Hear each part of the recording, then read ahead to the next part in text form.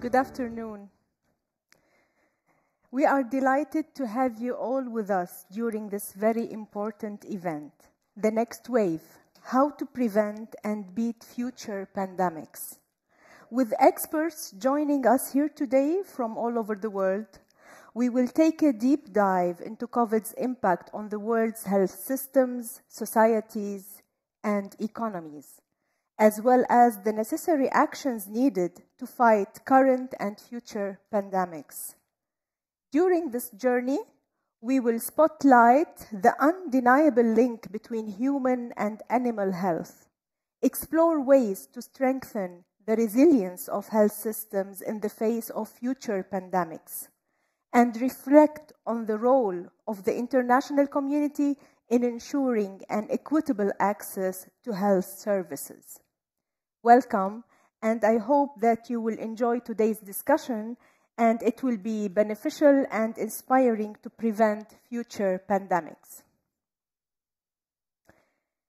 Well, have you ever thought about the origin of any infection? How did it start? How it was transmitted? And how it became an outbreak or epidemic or pandemic, and maybe later on endemic in certain parts of the world. To kick off today's discussions, we'll go back to the origins, examining the nexus of human and environmental interactions involved in the emergence of zoonosis. Please join me in welcoming Professor Andrew Cunningham, Deputy Director of Science at the Institute of Zoology, Zoological Society of London, and Dr. Neil Vora, Fellow at Conservation International. They will be joining us live today to share their remarks on the origins of outbreaks.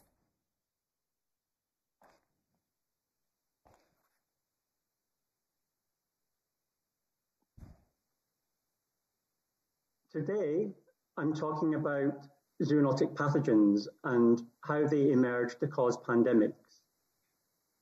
Pathogens are things like bacteria and viruses that cause disease, while zoonotic pathogens are those that exist in non-human animals but have the ability to infect people.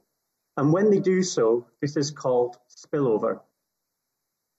Zoonotic diseases can emerge from virtually any animal species, as all animals harbour a large range of pathogens, and most of these will never be able to infect people, who have their own range of pathogens, by the way. And many pathogens lie hidden or dormant within their hosts for weeks, months, or even years. Certain types of animal have been identified as being more likely than others to harbour pathogens with the ability to infect people.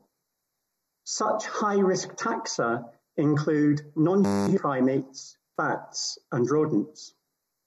Primates mostly due to the evolutionary closeness to human beings. Bats and rodents mostly because of the vast numbers of species in these groups. The greater the number of species in a taxonomic group, such as bats and rodents, the more zoonotic or potentially zoonotic pathogens they're likely to be carried by that group. And since bats account for around 20% of mammals on Earth, and rodents make up about 40% of all known mammals, the numbers game alone makes these taxa more likely than others to harbour zoonotic pathogens. So how do these pathogens jump from wildlife into people? For this to happen, usually people have to get close to infected animals, their feces or body fluids, and those animals need to be excreting the pathogen to expose humans to it. People who are in close contact with these animals can be exposed to novel pathogens, creating the ideal circumstances for new diseases to emerge. When animals are stressed, such as through severe weather or food shortages, they become immunosuppressed and are therefore more likely to excrete pathogens, especially viruses. A prime example of people causing animals to become stressed, and in an environment conducive to zoonotic spillover, is live wildlife markets. Here, wild animals are taken from the wild, brought together from different habitats, often transported over large distances and crammed together into cages. Between capture and slaughter, they are stressed and immunosuppressed, and so are increasingly likely to excrete whatever pathogens they have in them, while also being increasingly vulnerable to being infected by pathogens they don't naturally encounter. The presence of different wildlife species in such small areas exposes them to novel pathogens, and if a new species is successfully infected and becomes diseased, this facilitates zoonotic spillover. This is because when an animal becomes sick, it produces large amounts of the causative pathogen, which leads to the generation of pathogen mutants, and this further increases the likelihood of zoonotic spillover, as one or more of the mutants might be better adapted to infect people. This is particularly the case for RNA viruses, which is a group of viruses that have high rates of genetic mutation and host adaptation. COVID-19, SARS, MERS, Ebola, Marburg, AIDS, Nipah, and Hendra are all examples of recently emerged zoonotic diseases from wildlife that are caused by RNA viruses. While the COVID-19 pandemic has caused huge loss of life and economic loss, it has an estimated case of...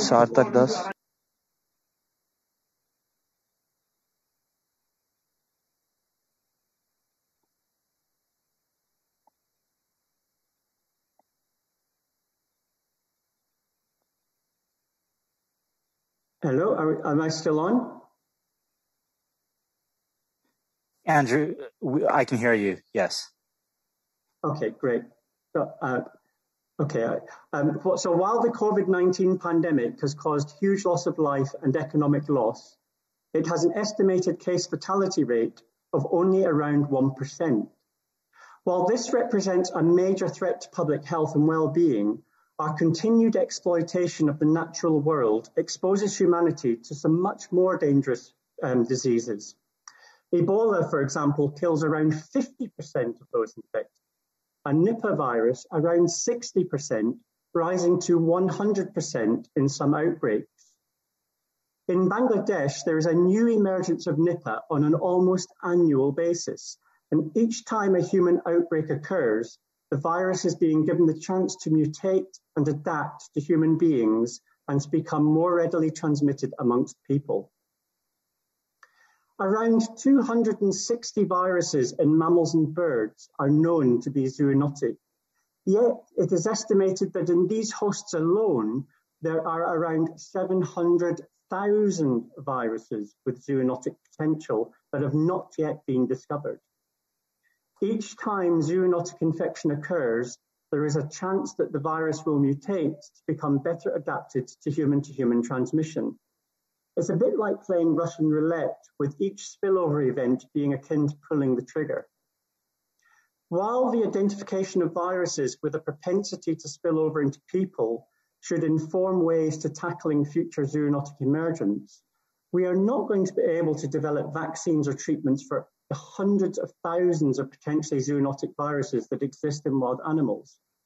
A more effective and efficient way of targeting resources would be to develop a risk-based method to prioritize mitigation measures and to target future research.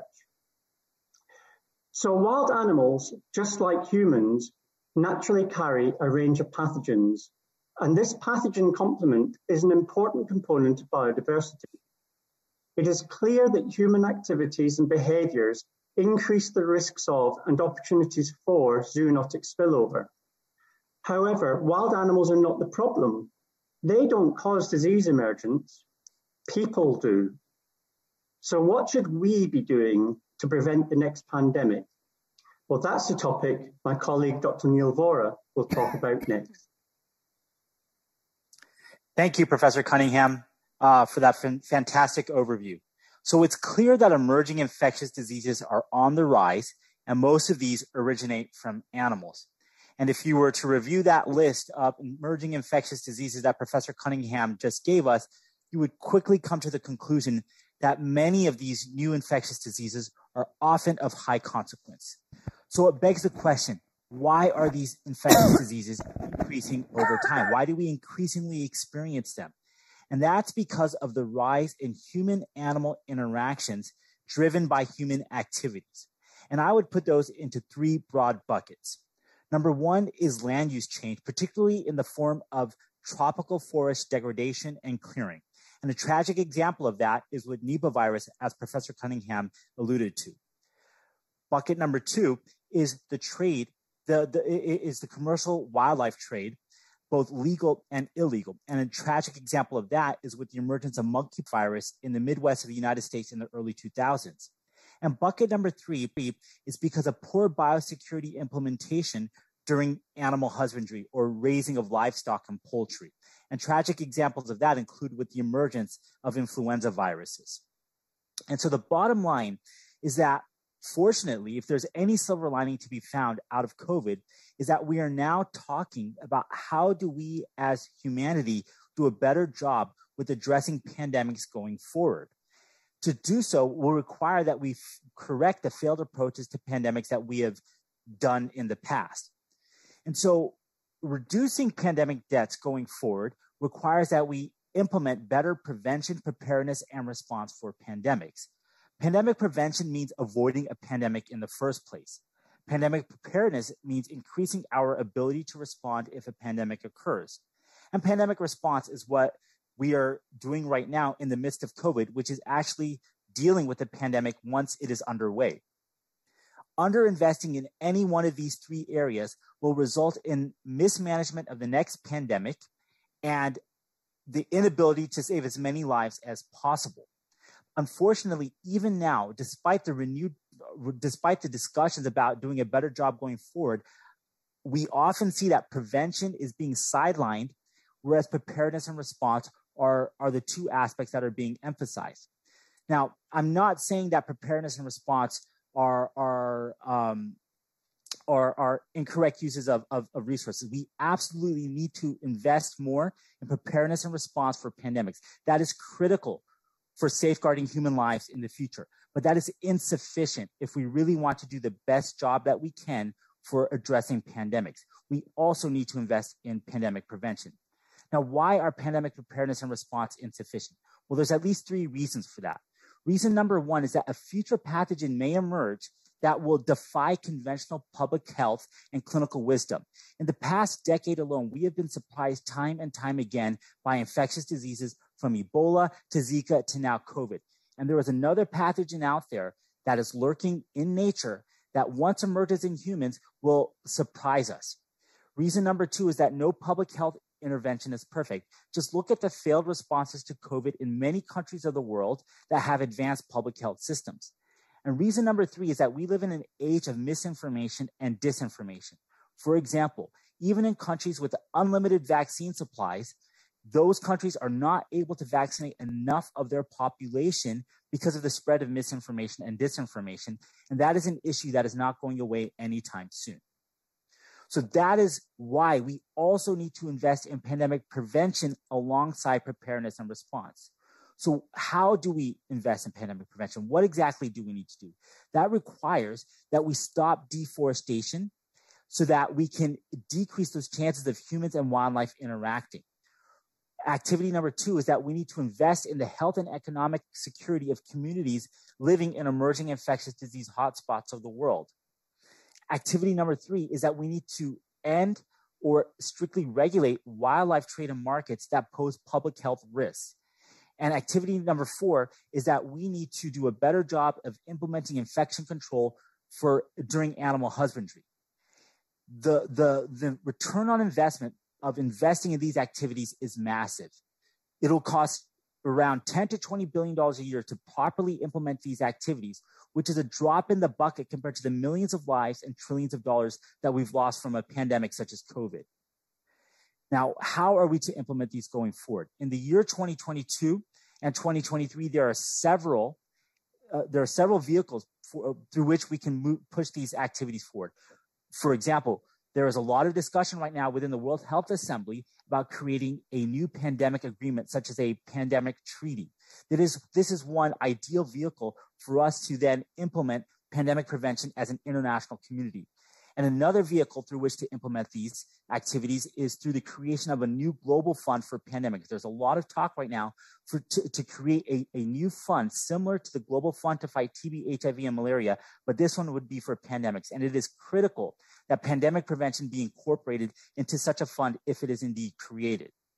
As we proceed with any of these activities, we must always prioritize equity. The people least responsible for the destruction of nature are the people who are most susceptible to its adverse effects. So any of the solutions that we choose to implement must always bear in mind the aspects of equity. And I would also argue that if we choose not to invest in prevention as an international community, it implies that the global community is tolerant of outbreaks continuing to occur in many of the most resource-limited settings of the world, so long as those outbreaks do not grow into epidemics and pandemics. And I believe that most people would obviously disagree with such a vision of the world. And that is one reason why, from an equity perspective, we must also invest in pandemic prevention. And so in closing, it is clear that the health of humans is linked to the health of animals and the environment, and we need to think more holistically about our relationship with nature if we want to save human lives going forward.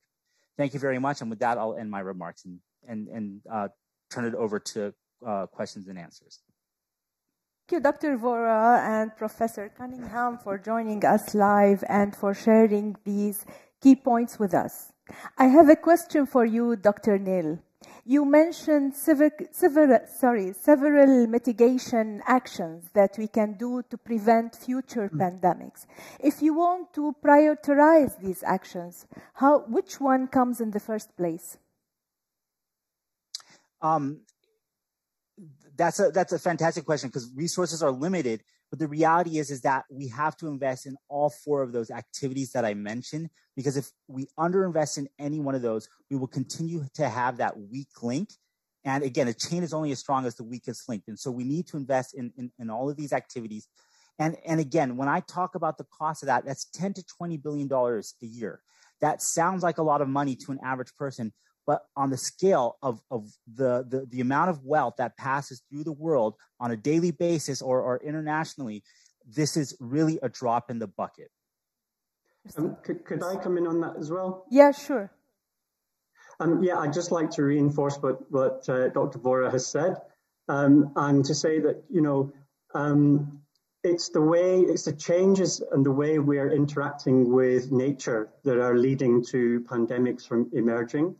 And the biggest driver of that is habitat loss and biodiversity loss.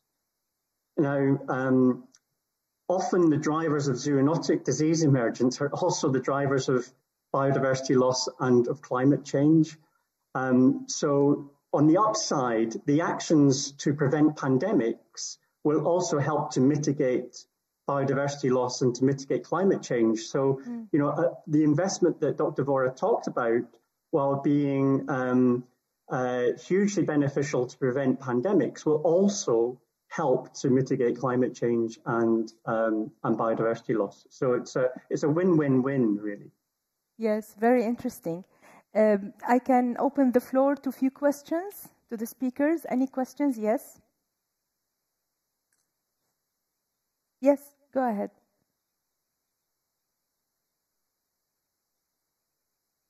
It's better. Okay, it's working. Yeah, so following the question that I was just asked, okay, let me just introduce myself first. So in Agiva, I'm the Vice President for External Affairs of the International Federation of Medical Students Associations. Following this question, I was wondering what is actually the role of international organizations such as the WHO to make sure that these measures are implemented across countries?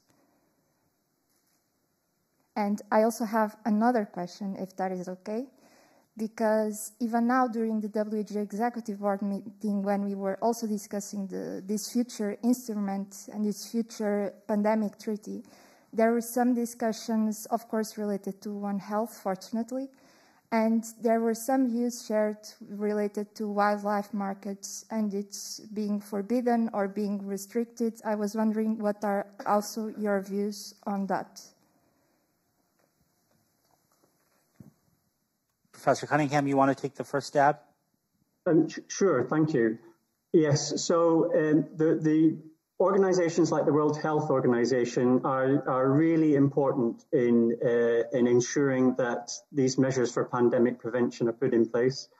And in fact, the World Health Organization, along with the FAO, the World Organization for Animal Health, and United Nations Environment Programme, have recently set up a One Health high-level expert panel to advise on exactly this and how they should be tackling this, and to come up with recommendations for these IGOs and for government. The second question was, I've forgotten what it was. It was about, I think about wildlife markets and trades. And, yes. Yes. How would you make sure you. that it stopped? Yeah, well, I mean, the knee-jerk reaction, and it's quite understandable why you should have this, is to just ban the hunting of wildlife and to ban these wildlife markets. I don't think that's practical because it will drive a lot of this underground. There's already a lot of illegal wildlife trade, and it will just become greater. And besides, a huge proportion of the population depend on wild meat for protein. So I think it's a matter of regulation, improving regulation. I think I would minimize the distance that animals are transported. I mean, we know very little about the supply chains of wildlife markets, and I think there's a really important area to look into there. But preventing the mixing of different species, and that's wild species and domestic species. Not overstocking, not cramming these creatures into lots of into cages, but having them well looked after, high levels of animal welfare. I would only have live animal markets where live animals are absolutely critical to be there. I mean, animals should be slaughtered as quickly as possible after capture to help minimize the sort of opportunities for pathogen mutation and human exposure to pathogens. And a bit of education, people, as to improving hygiene, improving biosecurity. But generally, I think this is an area that's needing decent regulation. And I fully agree with everything Professor Cunningham just said. And just to emphasize the point on equity here, because there are many people in the world, particularly indigenous peoples and local communities, that will rely on wildlife for sustenance and for cultural reasons. But there's also a segment of society that consumes wildlife for luxury purposes, for not really for subsistence, but as a sign of wealth. And that is one aspect of the wildlife trade and markets that poses risk to public health, but is not really needed for human well-being.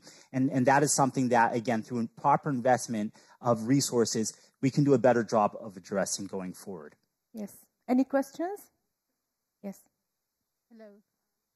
Could you make the question short and straightforward, please, to gain more time, and because we're left with 1 minute. Go ahead, please. So mine is a statement more than a question. Okay. So my name is Sadaf Lyons. I work with the International Association for National Public Health Institutes. And we work very closely with the WHO hub for integrated surveillance. And so the system that's been setting up now that they want to create is how do you integrate those systems around One Health, social determinants of health, into an integrated surveillance system that links national public health institutes with the laboratory systems, as well as with communities and communities of practice, so that it would be easier to monitor and collect the data and analyze and make decisions which prevent pandemics, not only in terms of the control of pandemics as well. So I think that's really important to link it into zoonotic diseases as well. Thank you. Yes. Any comment, Dr. Neil or Professor Andrew, before we sum up? I would just iterate that yes, improving surveillance is critical, but surveillance just detects a spillover after it's happened. And I think it's really important that we put a lot more investment into preventing the spillover from happening in the first place? Yes, prevention. Absolutely. Is key. Yeah. Yep. Yes, please go ahead. Surveillance is the backbone of public health, but we also have to go further upstream to prevent these incidents in the first place. Yes. But fully agree. We need more integration. Thank you. Thank you so much for being with us today. Thank you. Now, I'm pleased to introduce our next session, Creating a Fit for Future System. The current COVID-19 pandemic has unraveled low levels of preparedness and fragile health systems that failed to absorb the high demand for healthcare worldwide. Actions should be taken on multiple levels to strengthen and build durable health systems able to face future outbreaks. To take a deep dive into this subject, I would like to welcome Mr. Aidan O'Leary, Director of Global Polio Eradication Initiative, and Dr. Sarthak Das, Chief Executive Officer of the Asia Pacific Leaders Malaria Alliance. Thank you for joining us live today, and welcome. Okay, first, Mr. O'Leary. Okay, I'm going to sit here. Okay.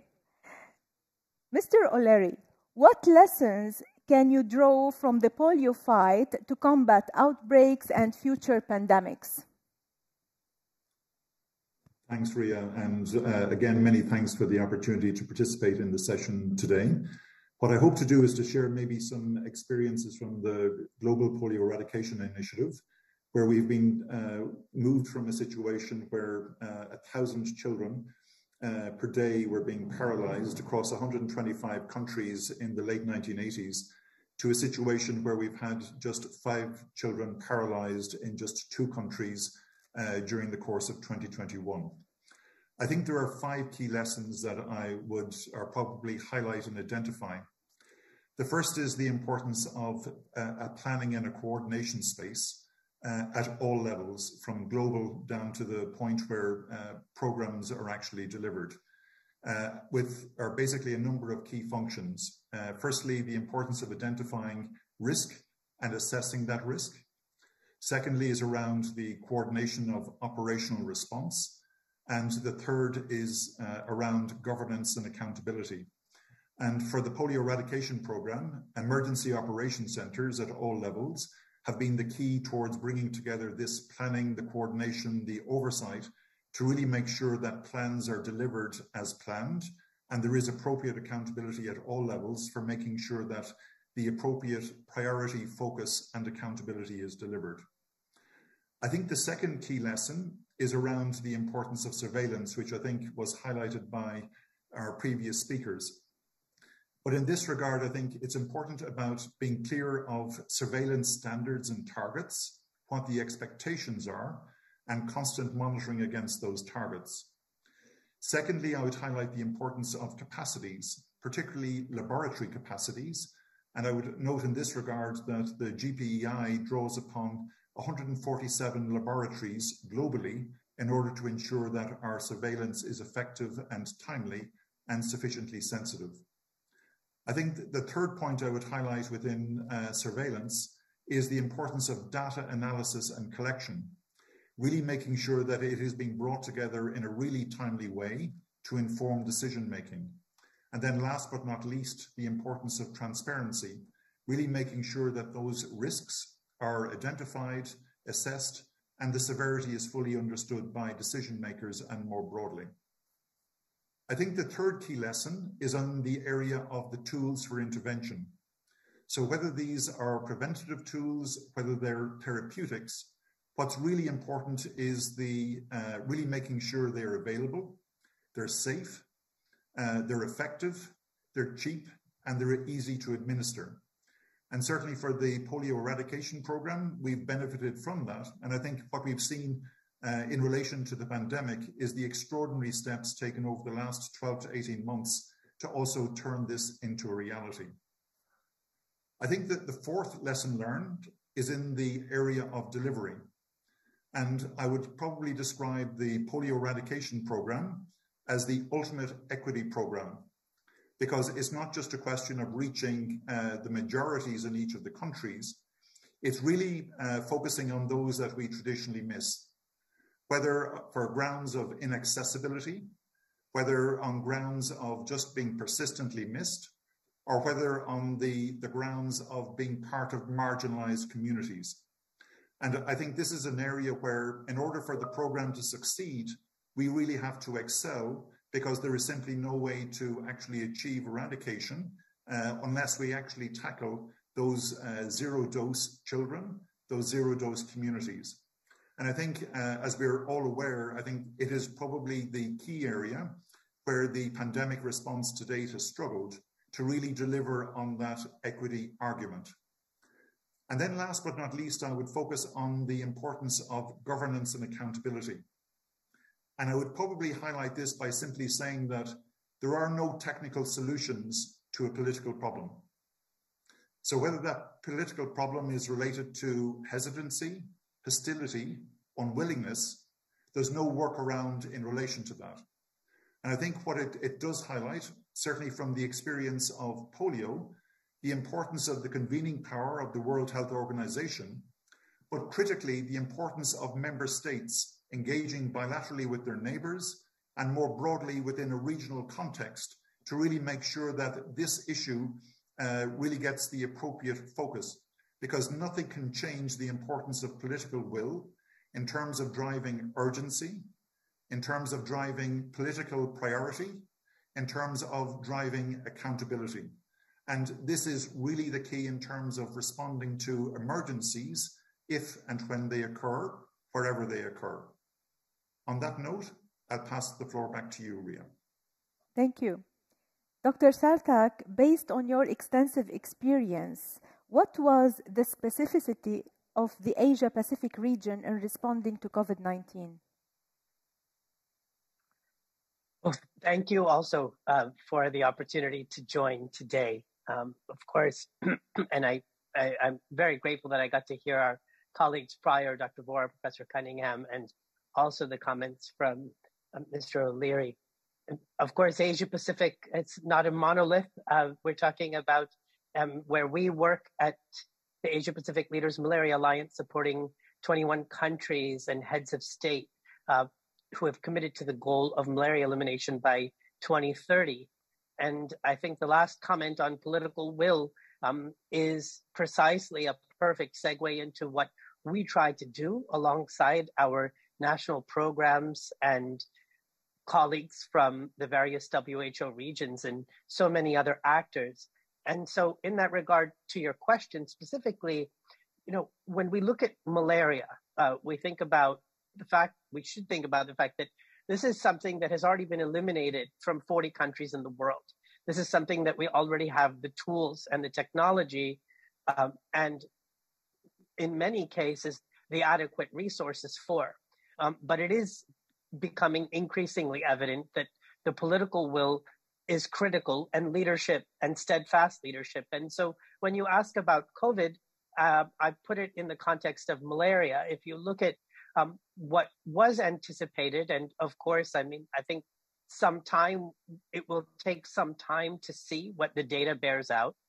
But over the last 18 months, what we have seen are some incredible examples of leadership in governments, particularly places like Sri Lanka, Cambodia, Pakistan, where we've seen a real ability to adopt a different approach, an adaptable approach to ensure that the COVID response also be maintained while the trajectory towards malaria elimination could be preserved to some extent. That is not to say that malaria elimination is on track in the region, by no means. But I think probably the most important lesson for me and for us as we look at malaria moving forward and COVID here is what we know in Asia Pacific is that 90% of the infections are happening in about a handful of countries, approximately 4 countries: Indonesia, Pakistan, India, Papua New Guinea. And when you look at those countries, even within those countries, what we're talking about is subnational epidemics. And this goes back to the session just prior, what we need to be able to do is understand that political advocacy at the highest levels needs to be appropriately linked to the evidence that emerges from those pockets of endemicity to ensure that we can reach the last mile. And in the process of doing so, we will also be forced to take on more integration, more ability to figure out how we're going to leverage the tools, the surveillance, the management, and ability to use data effectively. And so, if anything, for us in Asia Pacific, it is very much the case that both COVID and malaria will require significant political will linked to technical advocacy that emerges from the places where the systems may be the weakest. Over. Okay. Mr. Milleri, how do you see the COVID-19 pandemic contributing towards creating stronger and more resilient health systems in facing future pandemics while ensuring that no one is left behind? Thanks very much, Ria. Again, I think the answer to the question is really around the importance of the information that's generated on what happens if you don't respond. And I think what the pandemic has demonstrated more than anything else is that there is no choice but to respond. And from the Polio Oversight Board, from a polio perspective, all polio assets and infrastructure were rededicated and repurposed in support of pandemic response in the course of 2020 as well as in 2021. And if I can perhaps, Sarthak talked a little bit about some of the exemplars within the Asia-Pacific region. I would perhaps take the example of Pakistan. And in Pakistan, there's perhaps two examples where existing infrastructures were simply repurposed towards addressing the pandemic response. So the emergency operations centers were repurposed into the National COVID Operations Center, and you had essentially the top officials across the country at our national, at provincial, at district level, coming together to basically review real-time data, taking real-time decisions, and really following through in terms of decision-making, in terms of accountability for follow-up. And so for me, this kind of way of doing business is a really essential part going forward.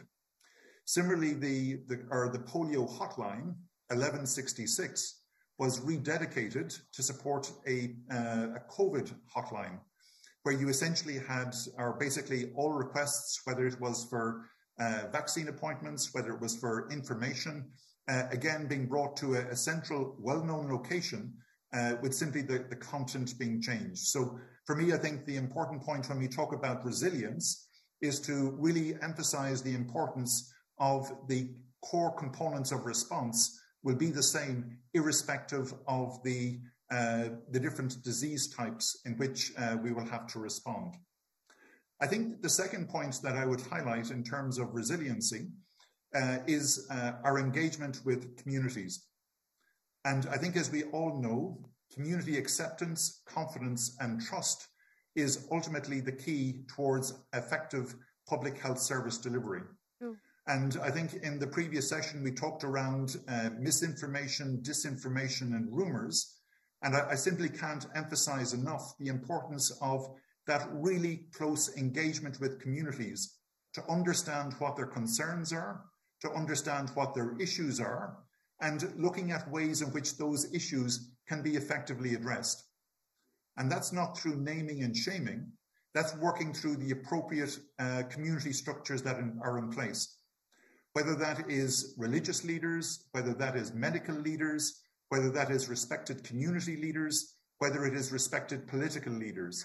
But we have to find a better way to really make sure that we are correctly identifying and then responding to those community needs. Because ultimately, we'll not succeed unless we're able to address those. And as I mentioned in the earlier part, the reasons that we're not able to address these communities, they can be varied, but we must find a way. It's not just the majority. We need to really be working from the start to address all of those concerns. And then I think that the last point that I would highlight under this heading is again to come back to the issue of political will. Political will comes not just in the form of financial support. Political will comes through leadership. And that leadership and engagement is absolutely critical if we're going to develop the type of resilience that's required. Will there be technical disagreements? Will there be what the chair of our independent monitoring board refers to as the rocky road to zero? Will we come across obstacles and problems and so on? Of course we will. Our challenge is not whether we're going to be confronted with these challenges. The challenge is going to be how do we actually address them? And political will is absolutely imperative towards driving that forward. And I think what the pandemic has demonstrated is that where you have political will effectively deployed at all levels, real progress can be made. And I think what is going to be really important for us as a community going forward is to really make sure that the best scientific advice, the best operational advice, the best risk advice is available to really make sure that we have effective and informed decision making so that we can follow that critical path to take us to a safer place for our communities, for our countries, for our region, as well as the globe. Back to you, Ria. Yes, thank you, Mr. O'Leary. And I cannot emphasize enough the importance of social listening and community outreach. And as far as political leadership, transparency is very important as well with the community in sharing information and the actual situation. Thank you so much. As far as you are concerned, Dr. Sarthak, what are the main lessons learned and the challenges faced in the last miles of disease elimination, specifically malaria? Thank you. So I really appreciate the question, and I think that in describing the last mile, I think there are things that are specific to the last mile, but I want everyone to bear in mind that we can extrapolate. And so I'll focus on three things. The first is that there is no substitute for quality. So the three things I want to talk about are quality, trust, and management. And I think we need a new paradigm when we think about developing health systems, particularly where they are the weakest, to prevent the next pandemic, that looks at those three things in a very different way, almost in a way that is inverted, if you will, to think about allowing for indigenous or local adaptation of in a more effective ways. The first piece is about quality. We can't expect that a place that doesn't have access to oxygen for children or people who are in respiratory distress, or where there's substandard medicines, is going to foster a lot of, or where public health communication is poor, is going to succeed in fostering trust, particularly, let's say, between the public sector and the community. And what we've seen, and I've seen this in living in Papua New Guinea for 7 years in the highlands, or as part of the Ebola response, we see this over and over and over again. And currently, unfortunately, actually, Papua New Guinea is a great example of vaccine hesitancy with some of the lowest vaccination rates in the world. And so if there isn't a fundamental level of quality of health service delivery, then how do we get to number two? How do we get to trust, where there is trust in the public sector and a belief that that is a place where I will go and I will be taken care of with what is appropriate and what is required and necessary. And the third piece I wanted to mention is about management. And the reason why I bring up management is when we think about, as was mentioned in a different example in regards to surveillance being downstream, we need to think more upstream. Well, if we think about surveillance, or we think about managing data, or we think about being able to proactively plan for managing an outbreak, containing an outbreak, what we really come back to is effective use of data, effective public health planning, and effective use of resources that then obviously connect back to a provincial capital or to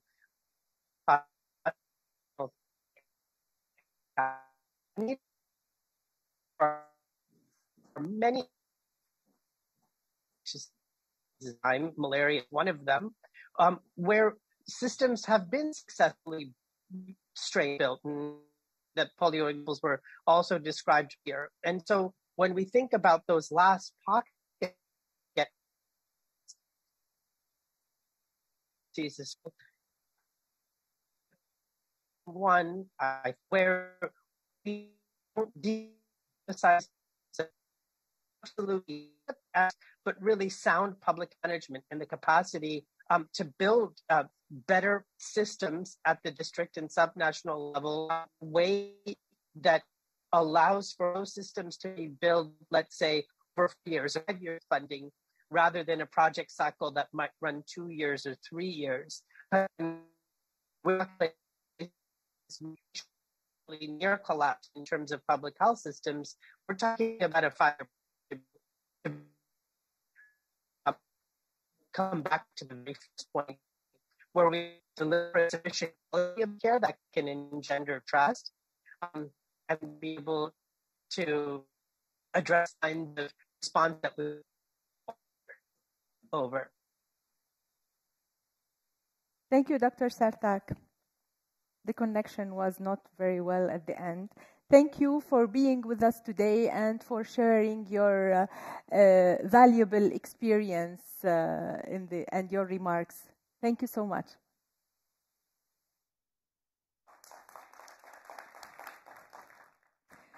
Okay, now we're going to move into a very interesting session because it's an interactive session. Okay. And you will be like you'll be the decision maker, and you're going to have your say in dealing with an emerging infectious disease. What would you do in this case? Okay, coming from your experience and from your own background. So after more than 2 years of an active COVID-19 pandemic, a multitude of measures, actions, and initiatives have been taken in an attempt to stop the spread of the disease and to prevent further outbreaks. Many lessons can be learned from the successes and setbacks of this continuous fight. I'm pleased to introduce an interactive pandemic emergence simulation activity, which will offer you the chance to be the decision maker and share what we would do with the emergence of an unknown yet quickly spreading disease.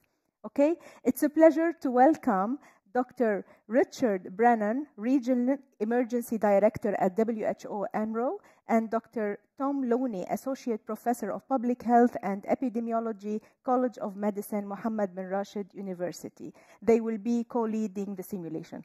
Please, the floor is yours.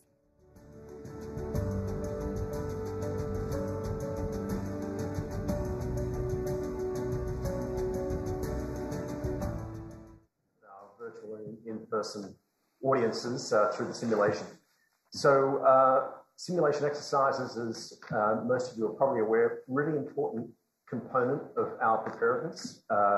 We use them to test our systems, to test assumptions, and so on. There are various types of simulations, from a tabletop exercise, kind of what we're doing today, all the way through to full-blown field exercises. And again, they serve different purposes. We've got a lot to get through today, so I'll try to be brief. But I think that what you'll find is that this exercise, this simulation, will build on a lot of the points made from the last couple of presentations. We're really going to highlight the importance of a robust initial public health response. We're going to highlight the points of governance and responsible leadership and coordination. We're going to highlight the importance of strong communications and engagement with communities, as well as how do we prioritize the allocation of limited resources. If we get through a little bit more, we'll even touch on the very important issue of equity. So with that, let me pause and hand over to Tom, who's going to walk us through the process and the first inject of the scenario. Thanks very much. Excellent. Thank you very much, Richard. So a very warm welcome and good afternoon to you all. My role is the facilitator, is to try and engage you and energize you to help us work through this emerging epidemic. So in order to do that, we're going to use a piece of software called Mentimeter. Many of you may be familiar with this. So what I'll ask you to do first of all is to open up your camera and to point it on the QR code, and this will take you to menti.com. Otherwise, you can enter the web address and then the code 3892266. So the general format is going to be, I will provide you with some information on this recent outbreak, and then using the Mentimeter, I will ask you to vote on a series of possible options. Again, there's no right or wrong answer. You can make multiple responses, or you can just select one response, and then I'm going to invite members of the audience to discuss why they have made certain decisions around certain measures or policy decisions. And then, so each section of the outbreak, we will have around 3 questions where we'll have some interactive discussions, and then we will invite Dr. Richard to give his expert opinion from the WHO. So without wasting any more time, let's move on to the first piece of information about the outbreak. So it's a new unknown disease that has emerged. Currently, what we know is that 5 healthcare workers, including nurses and doctors, have recently died. This is taking place in City A, and this is over a 2-week period. And these initial cases that died, reported symptoms of high fever, cough, chest pain, and headache. And interestingly, the father of one of the nurses also died last week. He suffered from similar symptoms and reported difficulty in breathing. He developed bilateral pneumonia, followed by an acute respiratory distress syndrome before dying. So the first thing we're thinking about, is it an animal origin? Is this a possible zoonotic disease, which was covered by some of the speakers in the first part of the session? So in a nearby village, there are reports of the deaths of 250 domestic chickens and ducks, as well as 27 pigs. So this is now generating quite a lot of media hype, and the local outlets are claiming that disease could have originated from animals, but the exact source is not yet known. So the first question, obviously time is of the essence with an outbreak. You have to make decisions, but you also have to make appropriate decisions. So the first question is, what set of actions would you recommend to take first? And I will read them out because the text is quite small, but you should also be able to see them on your phone. So do you establish mass testing measures and contact tracing? Do you initiate a citywide quarantine with military checkpoints? Enhance surveillance and investigation to rapidly detect cases? Recommend self-protective actions such as hand washing and safe distancing? Do you limit actions to monitoring with no restrictive measures? So we can already see quite a strong pattern emerging there with responses. Maybe first of all, I'll ask the audience, why haven't many people opted for a citywide quarantine with military checkpoints? So we have a number of microphones going around. So why aren't people? I mean, if we want to shut this outbreak down quickly, surely we just lock everyone down. We put the military checkpoints in place. The gentleman in the middle, please. Hi, thanks for that. I think that that one is not the right way forward because you're not controlling the disease at the outset. It's about contact tracing, finding what the origins are, and isolation. Those are kind of the first aspects of managing a pandemic, rather than going for the full military checkpoints and quarantining the whole city. Okay, and do you think there would be any potential negative ramifications if you did go for citywide quarantine? Yeah, well, judging by people's reaction to vaccines, I suspect you'll get some furor from the local public, and you might get a lot of noise that might be unnecessary. Okay, so that particular response could initiate some public movement that we're not necessarily looking for during the initial stages of an outbreak. So would anyone else like to comment on the number one seems to be enhancing surveillance? Perhaps you would like to maybe some of the audience talk about exactly how you would do that. So, gentleman at the front. I think Austin Demby, Minister of Health, Sierra Leone. I think you know what's happening in City A, but you don't know what's happening in the rest of the country. So it's really important that you put word out. There's an active surveillance, active case finding, have all of the hospitals record the kinds of clinical signs and symptoms that you're seeing there to see if there's a report of it, and use that as a basis of identifying the extent of the outbreak, and then you could look at preventive measures then. Excellent. I think that's very good advice. So this is very, very early on in the outbreak. We don't want to cause any mass panic or mass movement of people around the country. We need more information.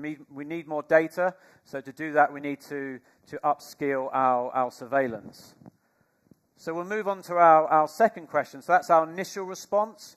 What additional measures would you put in place? Would you continue to monitor the situation with no additional measures?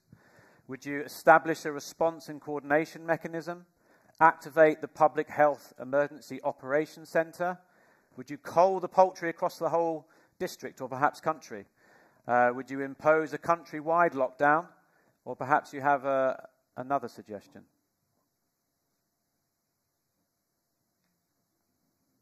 Okay, so as responses are coming in, I will invite members of the audience. I know we have a number of individuals here that have been involved in particularly the recent COVID-19 outbreak, both here in the UAE and other countries. So we welcome you to contribute any thoughts on this new novel outbreak that we're simulating.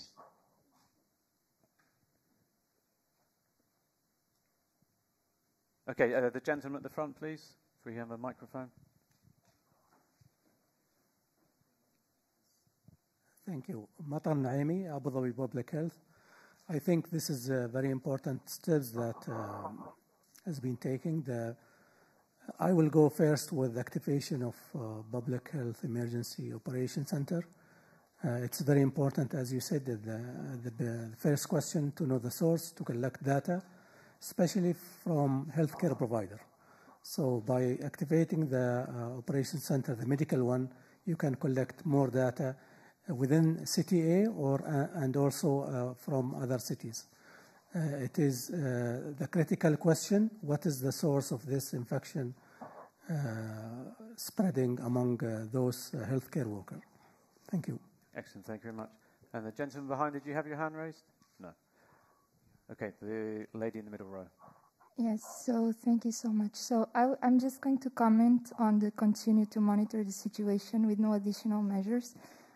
From my point of view, I don't think this makes sense. If you don't understand, like, what's the situation exactly, how can you say that you are going to continue to monitor but without additional measures?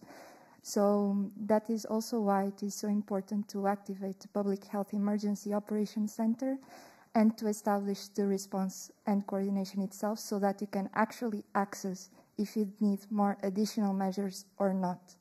Okay, excellent point. So we mustn't remain static, we must be agile. So we need to move and make a response and upskill our operations. I can see that a few people have gone for, obviously don't like chickens, have gone for culling poultry. So was there anyone in the audience who chose the mass culling of poultry?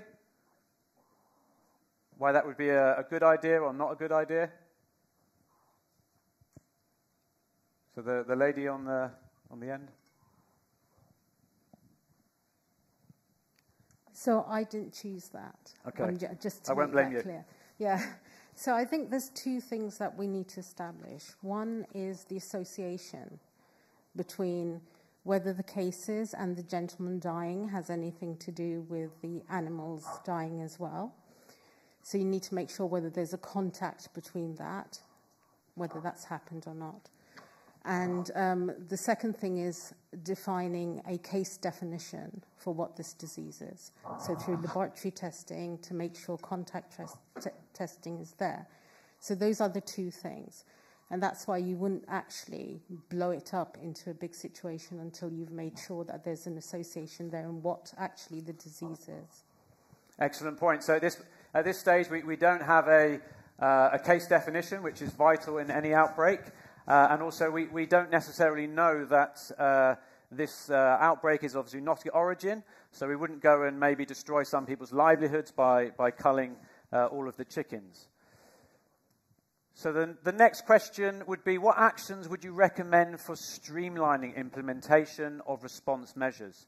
So now we need to be a little bit more focused, developing a contingency plan, activate, review, and update existing public health emergency preparedness and response plans, prevent discussing the event in the media to avoid panic, limit information sharing with other sectors, or other. Okay, so there's quite a strong initial response quickly to activating and reviewing. Maybe whilst people are still deciding, it's quite evenly split. So there's been no votes for preventing communication with the public or for intersectoral communication. So I don't know whether anyone in the audience would like to discuss either of those options. Okay, the gentleman in the middle. So I'm not hogging the microphone. I'm Shafi Ahmed, I'm Professor of Surgery at the Royal London Hospital. So the reason, one of the problems we've had during the pandemic is lack of communication. And actually, we weren't honest and transparent enough during the early stages of the pandemic, and that's caused a lot of anxieties. So that's why, obviously, the prevent discussing the event in public media to avoid panic actually is counterintuitive. It'll actually reassure people that things are happening and the communication. And if there's one thing we learned from this pandemic recently, it's that lack of communication on a global level. Excellent point. We need good, effective public health communication. So we'll move to the lady here in the middle, and then I will ask Dr. Richard to give his expert opinion. Thank you. I would just like to add something about communication and social media. I agree that we must not prevent the discussion, but I also think that we should be very careful on the way that we share information. And at the same time, sometimes when we aren't sure of the actual result or of the actual impact that this will have on people's lives, then we need to think twice or three times before the information is shared by the government, and especially also by politicians, because this will actually impact the way that people see the pandemic, and it will actually impact the way that people adhere or not to the public health measures, simple as sanitization and hygiene, for example.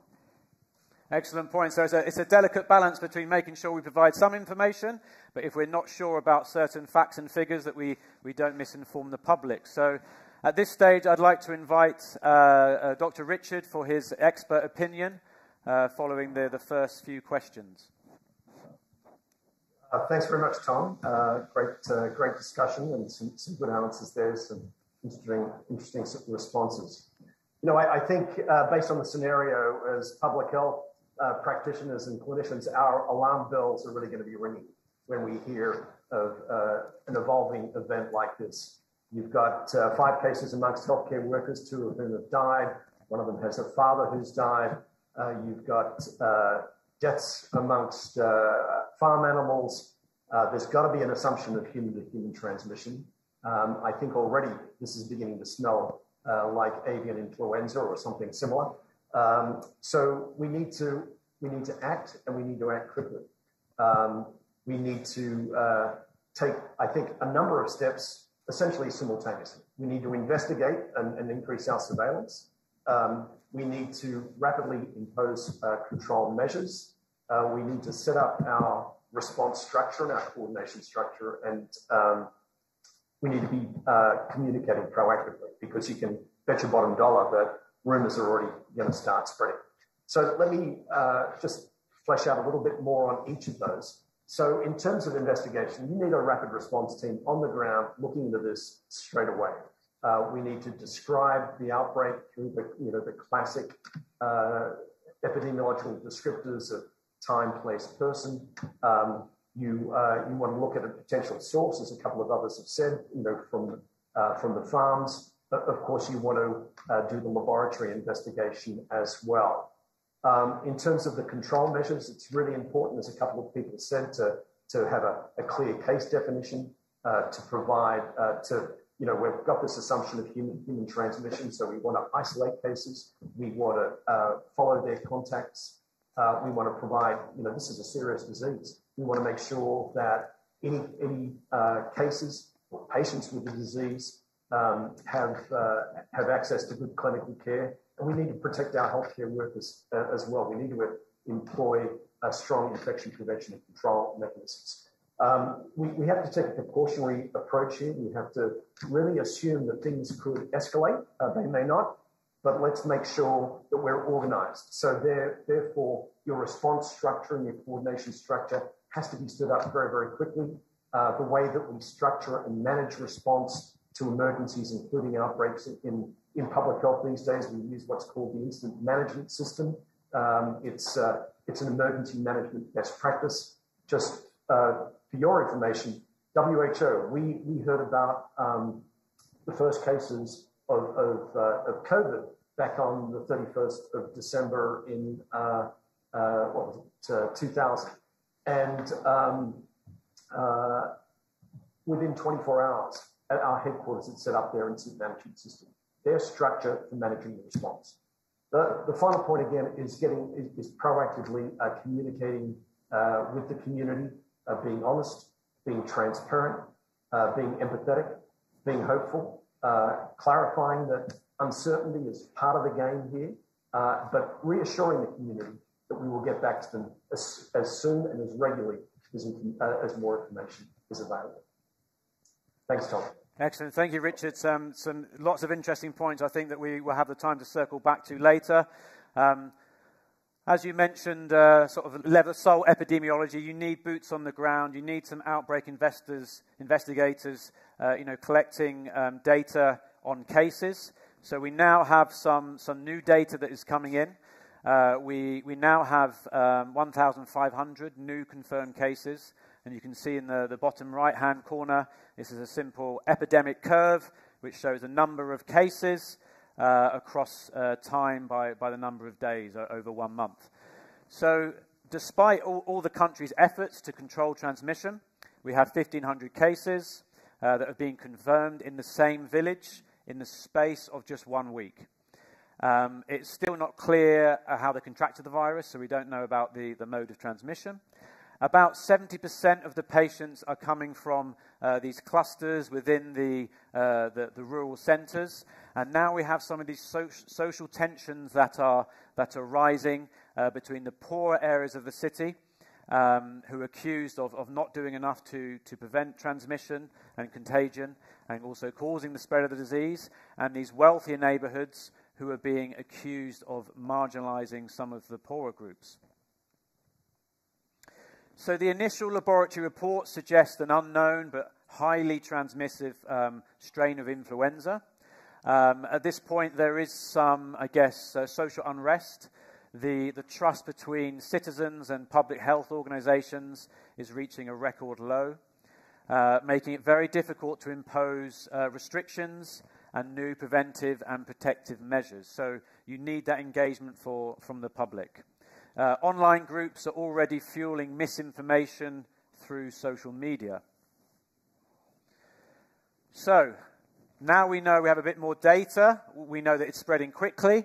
What action would you recommend next? Would you continue with the same testing and isolating measures, review, adapt, and enhance measures for surveillance, investigation, testing, contact tracing, quarantine, isolation, and case management? Would you initiate a nationwide lockdown and travel ban? Would you limit actions to monitoring and testing, counting on herd immunity to protect the population? Or perhaps you have another suggestion that we haven't included. So again, the initial responses seem to be clustering towards reviewing and adapting, with maybe a quarter of the audience wanting to initiate a nationwide lockdown. So perhaps some of the audience would like to comment who chose that option, or was maybe for or against a nationwide lockdown. Anyone supporting a nationwide lockdown or would be strongly against a nationwide lockdown? Or perhaps someone would like to comment on the reasons why we need to increase the testing and contact tracing and how you would do that in this rural setting? So, gentleman in the middle.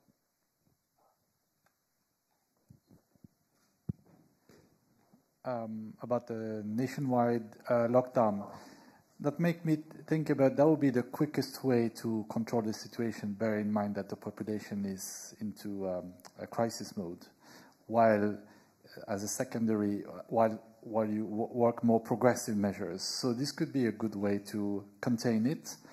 Bear in mind that you said the population is kind of in a crisis mode, and to address that would take a bit more time. So I would favor, I mean, it's not like I'm a decision maker, but this could be a very quick way to contain, bear in mind that then now the other nations may have an eye on that country and will put some pressure for some quick actions. That's... Yeah. Okay, the lady, yes, behind. So just a quick one on that. In terms of a nationwide lockdown, I think we'd also have to consider the economic effects that would have on the population, and whether the pandemic was not pandemic yet, but whether it was at a stage in which you would want to subject the country to, supply chain problems, resource shortages of staff and positions, even key positions in hospitals, etc. So that's one consideration for why you might not want to jump to a nationwide lockdown that quickly if you only have small clusters of cases in rural areas at this stage. I agree. Gentleman at the front of me, is a fine balance between lives and livelihoods. So we don't know the extent of it right now, but it looks like it's a very restricted outbreak in a particular region. So we will ask for restricting movement to and from that particular area. I don't like the word lockdown. It's got a negative connotation to it. It looks like you're imprisoning people. But if we have restricted movement in and out of that particular area, I think that will go towards a solution. One thing I haven't heard is, the veterinary component of all of this. We're looking at a One Health solution that should not be only looking at human health, but also looking at what's happening in the animal space. Okay, some excellent points there, particularly related to how we maybe label containment measures and how they can be perceived by the population. The lady here. Yes, so just to add there, because I don't remember now, I forgot, but this community is more like poverty or in terms of social economical aspect. It's a rural population. I think we could probably assume that it would be a sort of lower SES than maybe the wealthier urban areas. So I would pay more attention to the isolating measures part. How could the public health sector support this, taking this into account of the population, actually? Because maybe people wouldn't have the necessary conditions to do that. Okay, excellent point. So we're now focusing our time, effort, and resources. So you have the lady here, please. Yeah, Princess, I'm looking at limit action to monitoring and testing, counting on herd immunity. I will not go down that line because waiting for herd immunity takes a long time. And probably the population, you have people that have underlying diseases, so you have to be isolating and testing as well. Excellent point. And the herd immunity, I don't think we know enough about the dynamics of the disease at the moment in terms of duration of infection and also protection. Thank you. Just a point around health promotion and health literacy as well. If I remember correctly in the last slide, there seemed to be quite a bit of resentment between the poorer households and the more affluent households. And one would assume, in a kind of, if this is an infectious disease, that's to do with density as well of living conditions. So one of the areas is about mobilizing community health workers, for example, to work with the poorer households in terms of their living conditions and make sure that they understand about the transmission of infectious diseases and how to limit that within their own household as well. Another excellent point. So we're going to move on to the next question. So what action would you recommend to ensure proper leadership? Would you limit the discussion and coordination to the health and animal sectors only? Place the most senior public health experts in the key decision-making positions, expand the response structure to engage highest levels of government and all relevant ministries, intensify the lockdown, travel and trade bans, or perhaps you have another suggestion.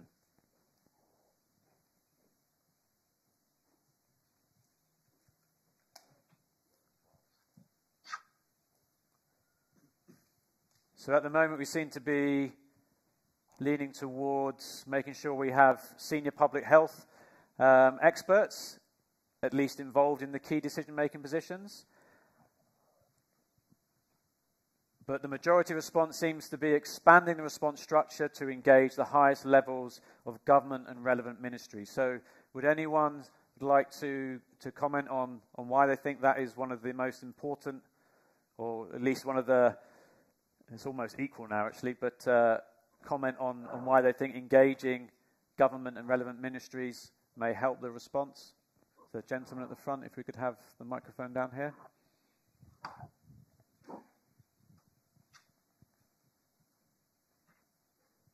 Yes, thank you. Expand the information to the top of the chain command is very important.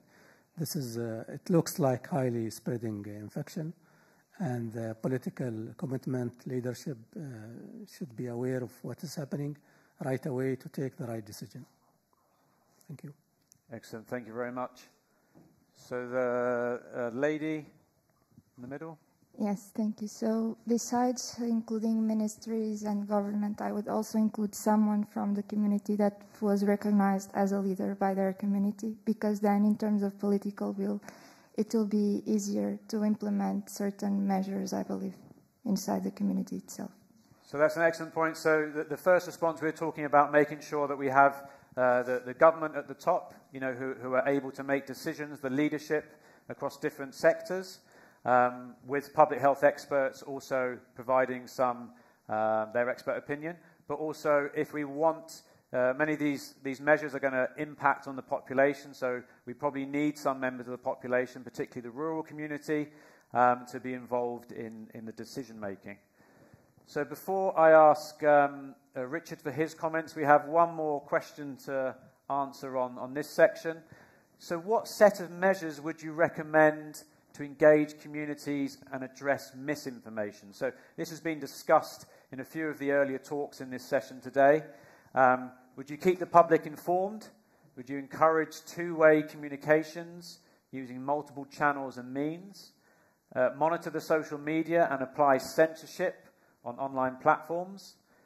Use aggressive punitive measures against those trying to fuel the situation? Or perhaps you have another. Okay, so the majority of the audience are definitely for keeping the public informed and to encourage two-way communication. So would anyone like to discuss their experience of two-way communication, or what would be the, particularly in our setting, what would be the best way of achieving that? I think encouraging two-way communications and keeping the public informed are, two sides of the same coin. I think it's really important in both cases to make sure that the face of the response is a trusted figure. It's really important that as you battle the social media and the the misinformation that's coming from elsewhere, that no matter what it is, it need not be a politician, it need not be a top scientist. It has to be somebody that the public trusts, the public believes, somebody that has a track record of always telling the truth to power, has always been reliable for information of this nature, like Attorney Fauci.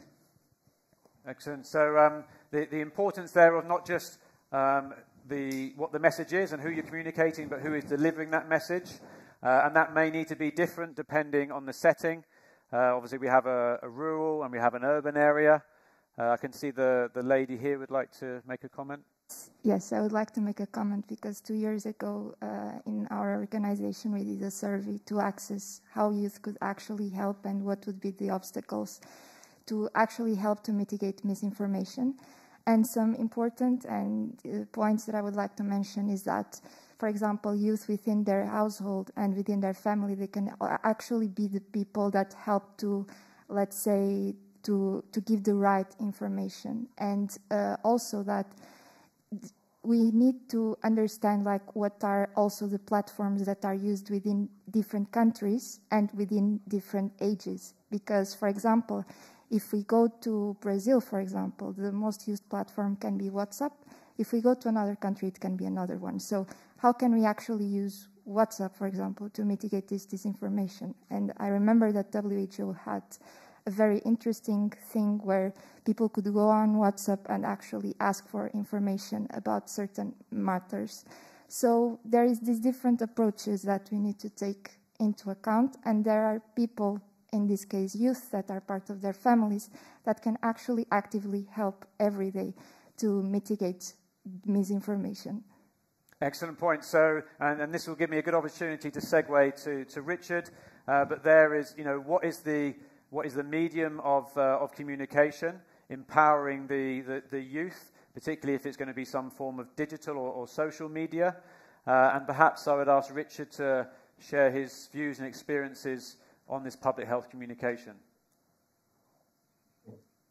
Thanks. Thanks very much, Tom. And again, some great insights there from the participants. Perhaps I'll pick up on three themes that have emerged from the questions and some of the responses. Firstly, how we use the tools available to us to control the spread of disease. Secondly, again, this important issue of leadership and coordination. And thirdly, of course, the communications and community engagement.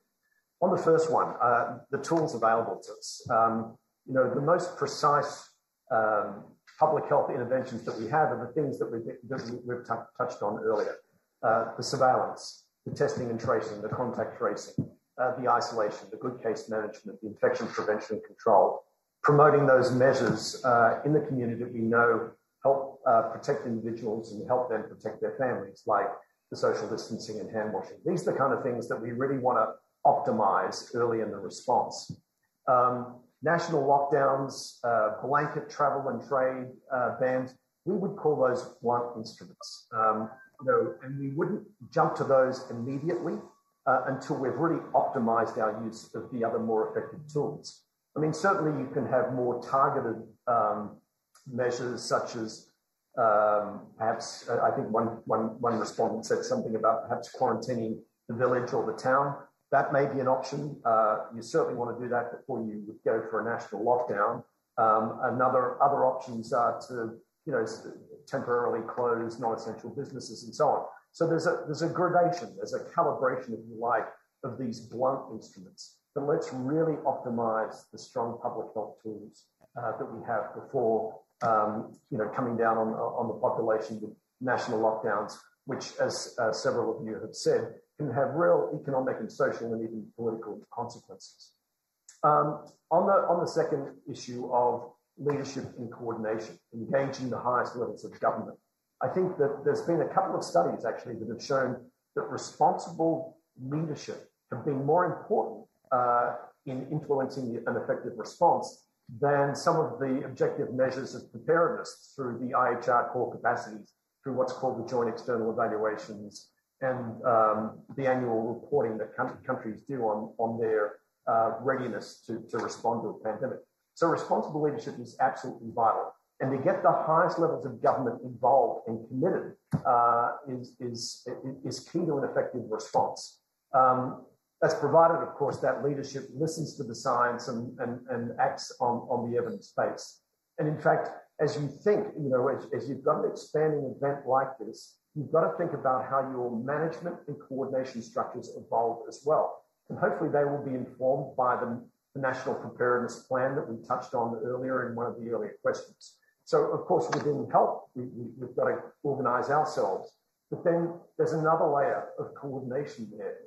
We've got to reach out to the other relevant sectors. One Health, the agricultural sector, the environmental sector, transport, customs, and on and on and on.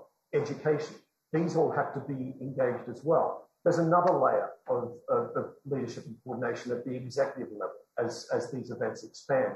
And again, the responsibility of the health sector and the multi-sectoral coordination mechanisms is to ensure that the executive, the highest levels of government, have all the information that they need on a timely basis so they can make the tough decisions and make the calls, not only on scaling up the public health measures, but again, using some of these blunt instruments like lockdowns and business closures and school closures and travel bans and what have you. It's a gradation over time. Finally, on the issue of communications and engaging communities, you know, my big boss at headquarters, Mike Ryan, Dr. Mike Ryan, who many of you may have seen on the media, he always says, outbreaks start and end in communities. So we've got to engage them. And I think some of the basics of communications we all understand, and I touched on some of that earlier about being truthful, being transparent, you know, getting back to people regularly. But we've got to be a little bit more sophisticated about how we manage our communications these days. The way that people receive, absorb, and transmit information these days has changed a lot in the last decade or two. Social media is so important. So I think it was Rewa who mentioned earlier the social listening. How are we tapping into the social media? How are we hearing what communities are saying about the outbreak? How are we engaging communities through influences and focus group discussions and so on? How are they responding to what we're telling them about the outbreak? And then once we've absorbed that information through our social listening, through our feedback loops, then how are then we going back and adjusting our messaging and our responses to the community in a way that they find understandable and as acceptable as possible? Thanks a lot, Tom. Excellent. Thank you, Richard. I mean, one point that really jumped out to me there was the importance of both horizontal communication, so making sure that we're talking across organizations and also reaching the whole of the population, but also vertical communication. So we make sure that the public have a two-way communication portal with various organizations, but most importantly with the decision makers and the leadership. So we're given some more information now. The virus continues to spread. Unfortunately, it's now spread to most villages and cities in the country, with reports of thousands of cases and deaths. The current case fatality ratio, which I'm sure you'll all be familiar with, is around 7%. The country managed to send a sample to one of the WHO reference laboratories, and the results confirmed a new strain of highly pathogenic avian influenza. The country is not a main hub for travel, but does have travel and trade relations with many countries around the world. And reports on suspected cases have been received from other countries outside the initial country. So the investigation is ongoing to identify the source of infection. So now moving back to the media, a report from a popular national television channel highlights a limited supply of antiviral drugs and vaccines currently remain unavailable. There have also been rumours that the country does not have access to sufficient quantities of critical pharmaceutical and non-pharmaceutical supplies, and the tension between the government and the population continues to rise, with reports of protesting and demonstrations in some regions. So we're now at the stage where it's got a bit more serious. It's spread to another country. What escalation measures could you recommend for this situation? Accelerate the national scale-up of public health measures, surveillance, testing, sequencing, quarantine. Suspend all other non-essential health services to reduce burden on the health facilities. Limit the use of personal protective equipment to healthcare workers only to conserve limited supplies, and ration testing capacities to the affected villages and cities, or perhaps you have another option.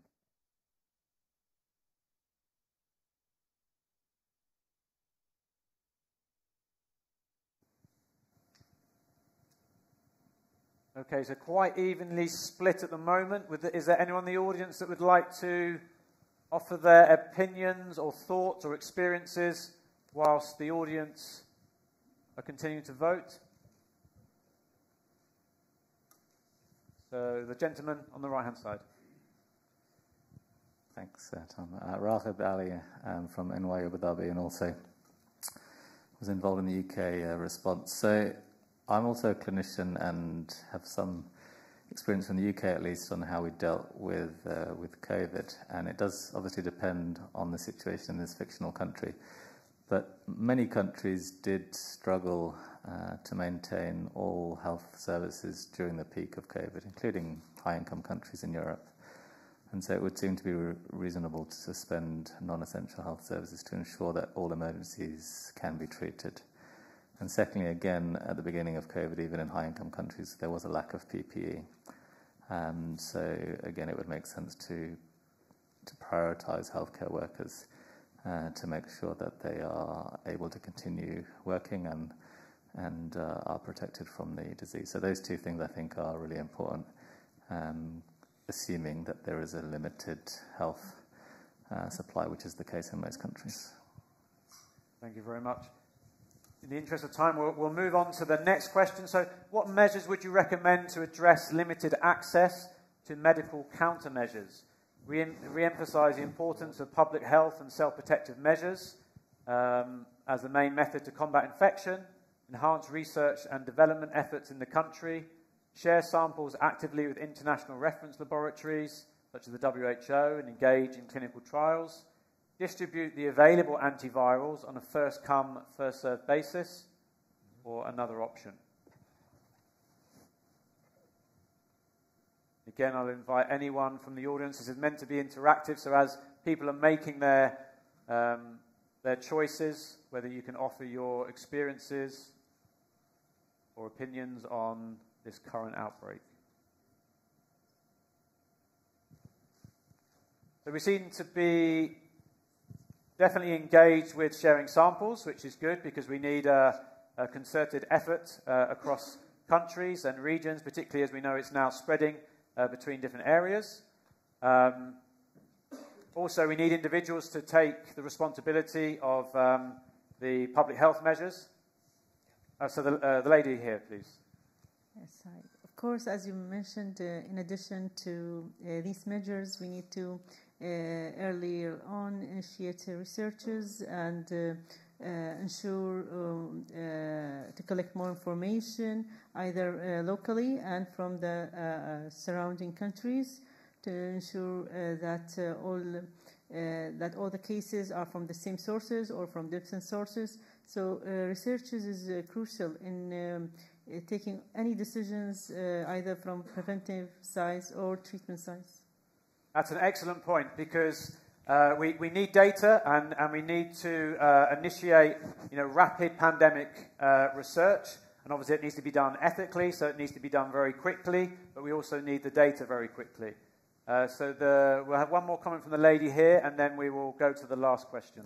Yes, in terms of access to, for example, medical devices or other type of devices that need to be used daily by the population or medical doctors, one thing that could be done is to move forward from health and go to the industry, for example, and have industry in general producing some of these materials, which actually already happened with COVID in some countries. Excellent. I fully agree. So, collaboration between the public and private and industry, and also universities with research as well. So, the final question that I'll ask is, what measures would you recommend to prevent the international spread of the disease? So, we're trying to contain it within this initial country, but we also need to stop it from becoming a pandemic. So, do we apply strict travel and trade bans? Do we retain opening of all borders to minimize the impact on the economy?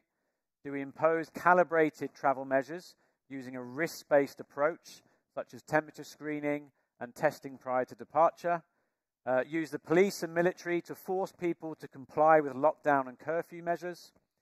Ensure international health regulation capacity at points of entry and continuously perform risk assessments? Or perhaps you have other options.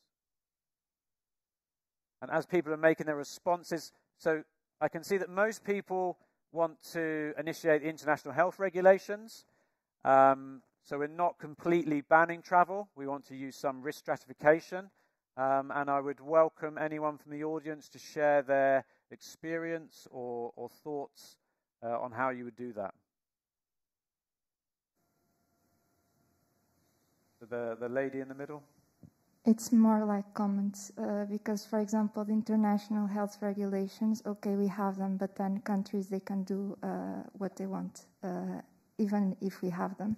So it's very complicated, but that's also why this assessment of the new instrument is so essential, and the review of the international health regulations as well.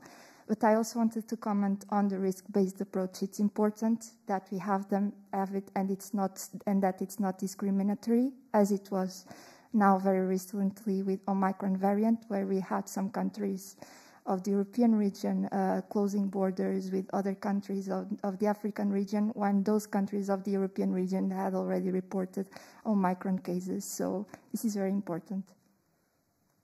Okay, I fully agree with the points that you're making, and in the interest of time, what I will do now is hand over to Richard to comment on this final part of the simulation, and also to provide some closing remarks. Yeah, thanks, Tom, and again, good discussion, and I think we've had some great insights shared, but as you know, we don't have a lot of time, so we're really just scratching the surface here. Again, I think a few things that came out of that discussion was, how we reduce the pressure on the health system with an escalating outbreak, how we prioritize the allocation of limited resources, this very important issue of sharing samples, and then what do we do about preventing the international spread? So maybe, again, picking up on each of these, we know that we've got to take steps to protect our frontline healthcare workers. And I think a couple of the points that have been discussed, we've all got a responsibility in reducing disease transmission. So the public health and social measures that we've heard about, the wearing masks, the social distancing, the avoiding crowds, the ventilation, and so on, that can help reduce transmission, as well as all the other public health interventions that we've talked about before. And that can hopefully reduce the pressure on the health system, flatten the curve, as we've heard that expression from the earliest days of the current pandemic. Second thing is that, of course, temporarily suspending non-essential health services has been another way of taking pressure off the health system, and it's also been a way of reallocating human resources and other resources to respond to the surge in cases. Other considerations for prioritizing the allocation of resources that may be limited. We've given the example of PPE, and you may recall early in the pandemic, public health institutes like the US CDC were talking about, and WHO, we were prioritizing the use of medical masks and the high protection masks, the N95s, the KN95s, to the frontline healthcare workers. We don't want everyone going out there and buying this stuff up. We've got to protect those most at risk. The same applies to valuable resources such as the antiviral that was described when a vaccine becomes available. We want to prioritize the allocation of those for those most at risk. Of course, with COVID, we've had this situation when some of these medical countermeasures have become available to wealthier countries. They've bought them up. This gets back to the big issue of equity. We had a little bit more time with this exercise. We would explore the equity issue in a bit more detail. I think the issue of sharing samples has come up a couple of times. Very, very important. And we're developing a broader global system now, global laboratories. You may have heard of the new biohub that's being developed in Switzerland for WHO with the assistance of the Swiss government. There are, and through the PIP framework, the prevention of the pandemic influenza preparedness framework, we have collaborating centers around the world where samples can be sent for identification, for sequencing, and then shared with appropriate bodies, including the private sector, for the development of medical countermeasures, such as vaccines and therapeutics and diagnostics and so on. So we're trying to get better at this sharing, but not only sharing the samples and the materials, but also sharing the benefits, making sure that if a country is sharing its samples, that that they share in the benefits with and receive the vaccines, receive the drugs, receive the diagnostics once they're developed. And then finally, preventing international spread. This is a thorny issue. Again, there's never absolute right answers, but I think we've got a little bit more sophisticated about this. As we've mentioned before, the blanket travel bans and travel and trade bans, they can be incredibly disruptive and not as effective at controlling disease. But if we have a calibrated approach, this risk-based approach that considers, the epidemiology, the capacities of health systems, the feasibility within a given sector, and so on, then we can apply more targeted control measures, such as screening, such as requiring people to be vaccinated, such as quarantining, and so on. There are a lot of things that we can do around travel measures, but they have to be calibrated, they have to be evidence-based, and they have to be constantly reviewed. So, Tom, just in sort of wrapping up again, I think we've covered a lot of ground. This has been a really good exercise, I think, and although we've only touched on issues, I think we've been able to highlight the importance of early response, of early investigation, of applying those public health measures that we know work, to being more judicious on how we apply some of the more blunt instruments, the absolutely vital importance of strong leadership, intersectoral collaboration, including the One Health approach, making sure our coordination mechanisms are in place, and that this is all well sorted out and designed in our preparedness plans. The vital importance of community engagement comes up time and time again. And then, some of the more exciting developments, the sharing of samples, the development of working with different bodies for the development of the medical countermeasures and so on. And of course, we've touched on the travel and trade issues as well. So a couple of other issues. I'm not sure we answered every question precisely, but I hope you all found this a useful and learning experience, and I for one certainly enjoyed it. So thank you to all the participants. Thank you, Tom, and thank you, Expo, for inviting me to participate. Excellent. Thank you very much, Richard. I would also like to extend my thanks to Expo 2020 and the WHO EMRO office. I think this has been a very fruitful exercise. I would encourage you to run similar exercises within your departments, organizations, and even universities. We need to upskill the next generation of public health experts with the skills required, because there are going to be future pandemics. And I think some of the key points we've touched upon is communication, surveillance, making data-driven decisions, and having a harmonized approach both within and across countries. So with that, I thank you all very much. You've made my job much easier, and I hand back over to Ms. Riwa.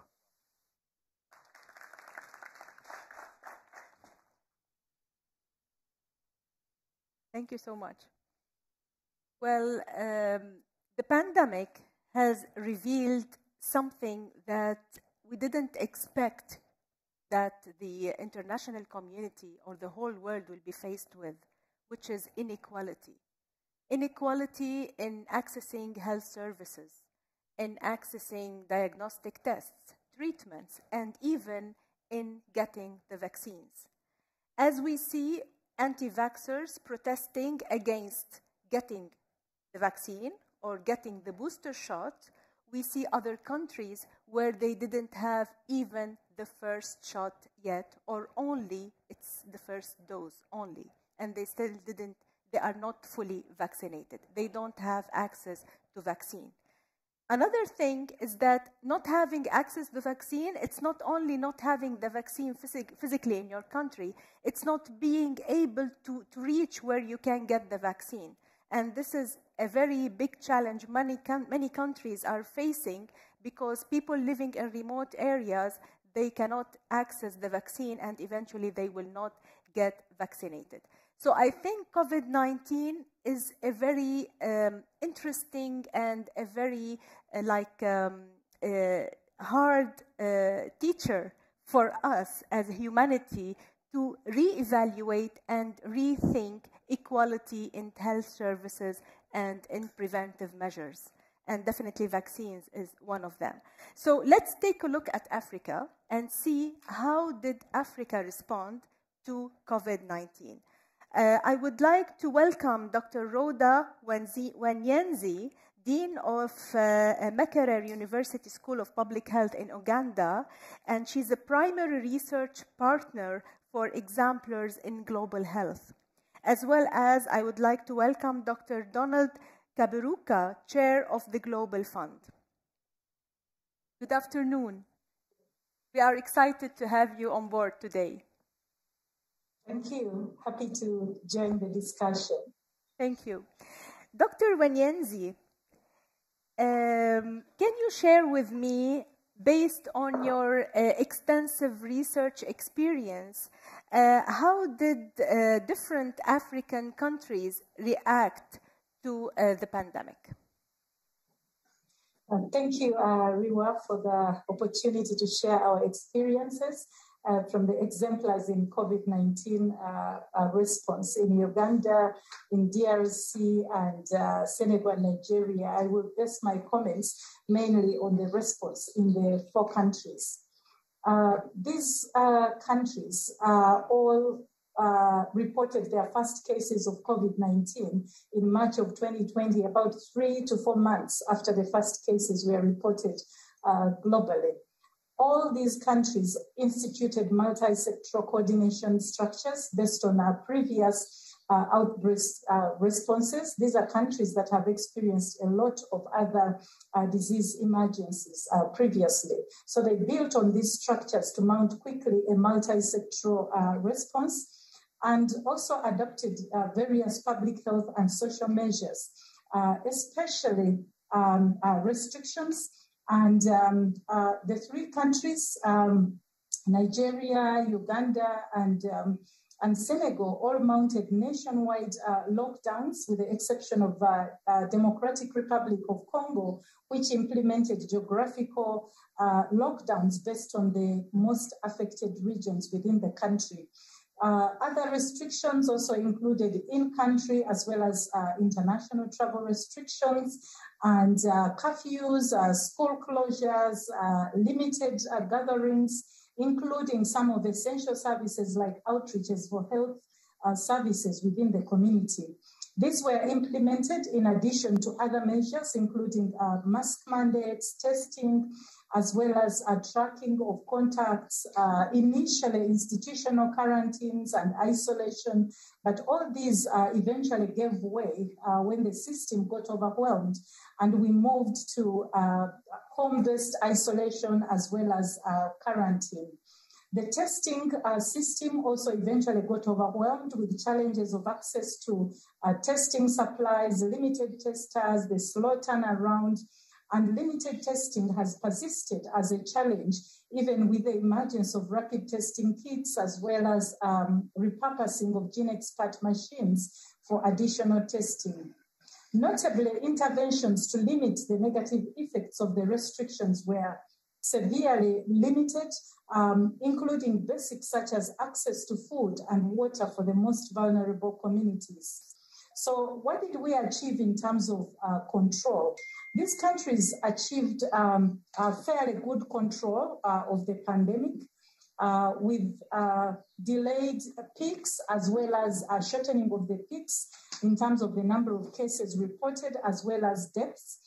For both the first and second waves, including the second that was driven by Delta and the third now with Omicron, although these numbers might have a bit of challenges as well because of the limited testing and surveillance capacity. But this control also came at a cost in terms of negative effects, some of which we have been discussing previously in terms of disruption of other essential services as well as disruption of other services, including education. And this largely happened because of the very prolonged reliance on restrictions with very limited access to other tools, including vaccinations, including testing to enable us to know who was affected and who was not. And I also need to highlight that in DRC and Uganda, notably, we also experienced other epidemics from multiple disease outbreaks, including the more than 2-year pandemic, epidemic of Ebola in DRC and other outbreaks in Uganda as well. In fact, in Uganda, we've just been going through a massive polio vaccination because of challenges around issues of vaccination. What about essential health services? We observed disruptions in many services, disruption of routine vaccinations. For example, a more than 30% disruption of DPT vaccination across countries, and also limited antenatal care as well as deliveries for mothers at facilities, and this was associated with increased maternal mortality. The recovery of these services also varied across countries. For example, in Uganda, the disruptions for DPT, we realized a recovery within about 2 months, while in Nigeria, it took about 5 months to recover, and Senegal had not even recovered by end of 2020. We also recognized disruptions that were quite varied across districts, across regions within these countries.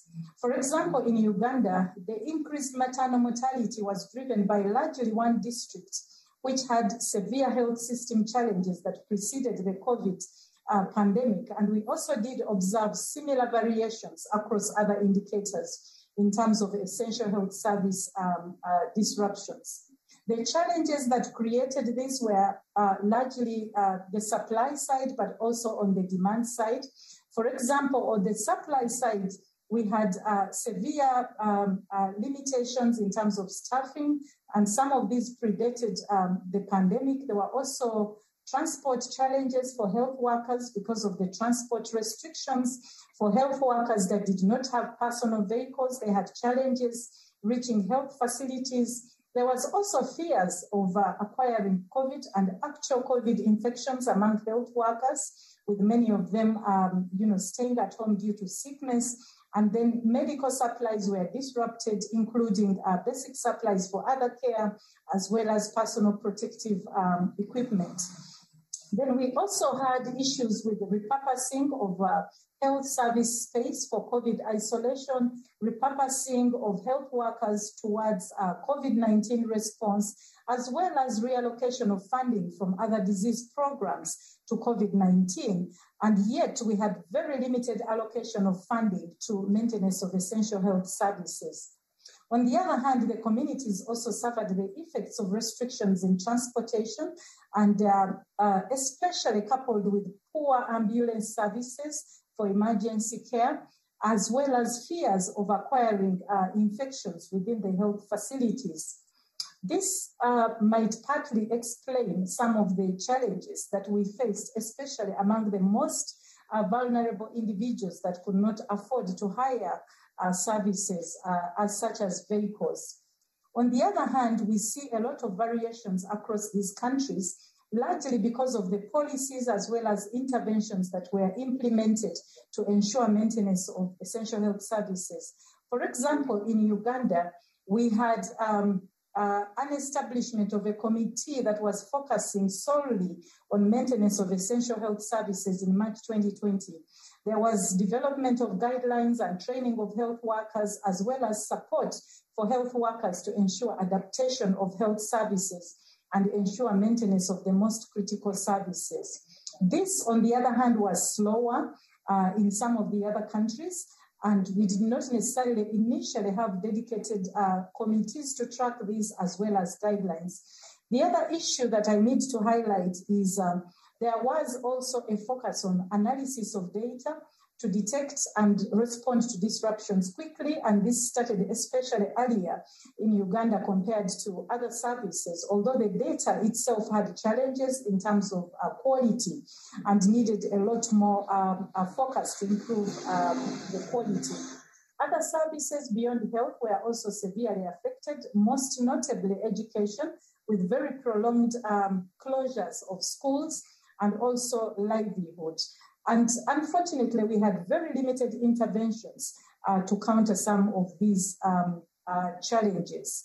Some of the service delivery adaptations that I can share include reduced contact with facilities and innovations including multi-month drug refills for those in chronic care, but also using telemedicine and using community groups, including community health workers, the patients themselves, and other chronic care clients also stepped in to support delivery of drugs to some of their colleagues. So this enhanced use of community systems as well as partnerships with the private sector and using communities themselves helped to step in and improve service maintenance. There was also recruitment of additional health workers in facilities, especially for the cadres, where we had very few workers like the critical care as well as procurement and improved supply of protective wear in partnership with the private sector. I would say that in conclusion, whereas our countries achieved control of COVID, we had a lot of challenges with disruptions of other services. Some of these were short-lived and some of these we still continue to face. And then also the disruption of other essential services, especially education. And because of this, I would recommend that future pandemic efforts should also focus on strategies to mitigate negative effects, but especially to make sure that we access in an equitable manner the biomedical interventions, the diagnostics, vaccinations, as well as therapeutics, so that we can reduce the over-reliance on restrictions that have very severe effects. This should also be coupled with policies upfront to ensure maintenance of essential health services and guide providers on interventions to limit disruptions. But we should also invest in data and analytics, both at national and subnational levels, so that we can quickly detect and address as well as monitor the progress in terms of not only pandemic control, but also maintenance of essential health services. The services as well as interventions should also be equitable, and there should be interventions to mitigate the effects, especially on the most vulnerable populations. Thank you. Thank you, Dr. Rhoda, for this comprehensive overview. Dr. Donald Kabruka, I'm so excited to have you with us today on board. Can you please share with us how the Global Fund contributed to the response to COVID-19 in Africa? Thank you. Thank you. Good morning. Good afternoon, colleagues. Thank you, moderator. Thank you, Rhoda, for what you have just said. I really appreciate this opportunity and thank you all for allowing me to participate. In my double capacity as chair of the Global Fund for AIDS, malaria, and tuberculosis, but also one of the envoys of the African Union on the COVID response. So I want to begin by thanking His Majesty, Mohammed bin Zayed, for his graciousness and for the way he has organized this expo and provided this opportunity for this conversation. Equally to Minister Rim El Hashim for his exemplary chair of the expo in the way it gives us an opportunity for this exchange. UAE has been a big supporter of the Global Fund, so that everyone knows, including a very large $50 million contribution at the last replenishment. And we look forward to working with you in our next level of effort, which will be chaired by the President of the United States. So I have a couple of points to make, colleagues. Number one, the Global Fund, although it is a global fund for AIDS, malaria, and tuberculosis, was probably the first responder to COVID, at least as far as Africa is concerned, providing financial support for diagnostics, therapeutics, and reinforcing health systems, building on what we had already built over the last 20 years for the old pandemics. Why is this important? As we speak about COVID and other pandemics to come, we should not forget that we've got old pandemics which are killing many more people than even COVID. we still have got 500,000 children in low-income countries dying of malaria today. That is much more than COVID. And therefore, we cannot separate dealing with old pandemics and new pandemics for those to come. We need to have a package which handles all those together. And that is why the Global Fund decided from very early on that to secure our achievements of the last 20 years, we have to invest in dealing with COVID, because it was a danger to the old pandemics, which are still killing many more people than even COVID itself. I really hope as we discuss this, colleagues, we understand this issue. It's true that AIDS, malaria, and tuberculosis, they kill more people. They are largely now a problem for the global south, not a problem for wealthy countries. And therefore the attention, the bandwidth in dealing with them gets narrower as we deal with new pandemics. This is a huge risk for the achievements of the last 25 years. And I would like to put this on the table. Second point I want to make is that Rhoda just described all the issues, the responses of the African countries, the measures taken, the trade-offs. As we have put it, it was a trade-off between lives and livelihoods. So damage to the economies, including the first recession in Africa in 30 years. But lives had to be saved. So what do we learn from this synchronized recession? Poverty has deepened, inequalities have widened. And even more, we can now see a clear link between healthy financing and our economies. And therefore, the first lesson we have learned here in Africa is we need to absolutely increase our level of health financing and the quality of health financing. Partly because international solidarity, international support in terms of crisis has shown its limitations. The second thing, we're violent. I believe even in wealthy countries, is the importance of social safety nets, making sure that no one is left behind in terms of crisis. From wealthy countries to poor countries to middle-income countries, this has shown its limitations. And therefore, we have got deepening poverty and widening inequality, because our social safety nets were not fit for purpose. And thirdly, the issue of equity. Science was able to provide quickly some of the solutions to COVID, but the benefits of this science was available only to some countries and not others. And therefore, as we design the future for preparedness, we need to think about preparedness with equity. Equity to knowledge, equity to what makes all of us safe, equity in terms of counter-cyclical support, equity in terms of not having these disorganized travel bans, which simply worsen, deepen the problems in the global supply chains. I want to end by saying the following also. That here in Africa, something has happened which is unique, which has been fantastic. That is the way the African Union was prepared to deal with this crisis.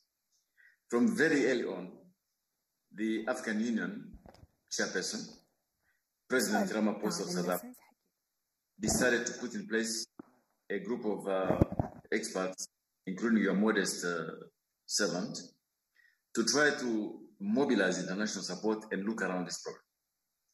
And one of the things which have happened is the fact that Africa got organized and to strengthen the Africa Center for Disease Control. Everybody now agrees that the Africa Center for Disease Control is among those who are first in class globally. We will have to strengthen this going forward. The second one was the African platform for acquisition of supplies. Because at the beginning, it was very difficult for many of our countries, even those with money, to get access to diagnostic tools, to therapeutics, let alone to vaccines, which everyone has spoken about. And so a platform was put in place, which even the Caribbean countries have used to try to access these commodities. The third one is establishment of the African Medicine Agency for regulatory purposes. And of course, the push for the manufacturing of vaccines in Africa. Because clearly, it's obvious that in future pandemics, there have to be a way in which a whole continent of over 1 billion people cannot be simply entirely dependent on what is available globally. And so I want to end by saying, this crisis has demonstrated a couple of things for all of us. That the global community, the global architecture was ill-equipped for the pandemic.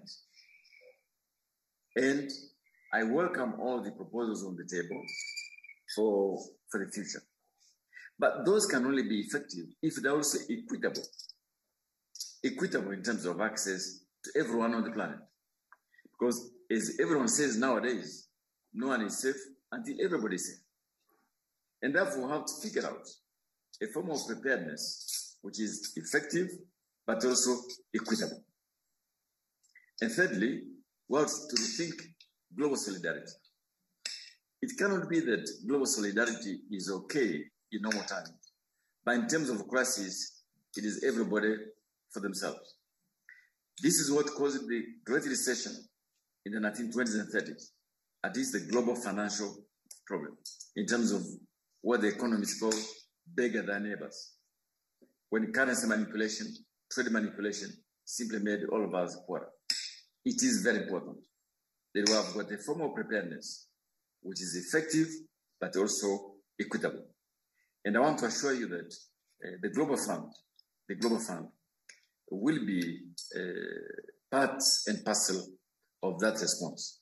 I thank you very much, and I'll be happy to answer any questions. Thank you. Thank you, moderator. Thank you. Thank you, Dr. Donald. Thank you, Dr. Rhoda, for the comprehensive and interesting facts you have shared with us, the actual facts you have shared with us. Unfortunately, we're running out of time. Thank you so much for your contribution. Thank you. What about the future? So far, vaccines have proved to be the cornerstone in preventing the spread of any infection.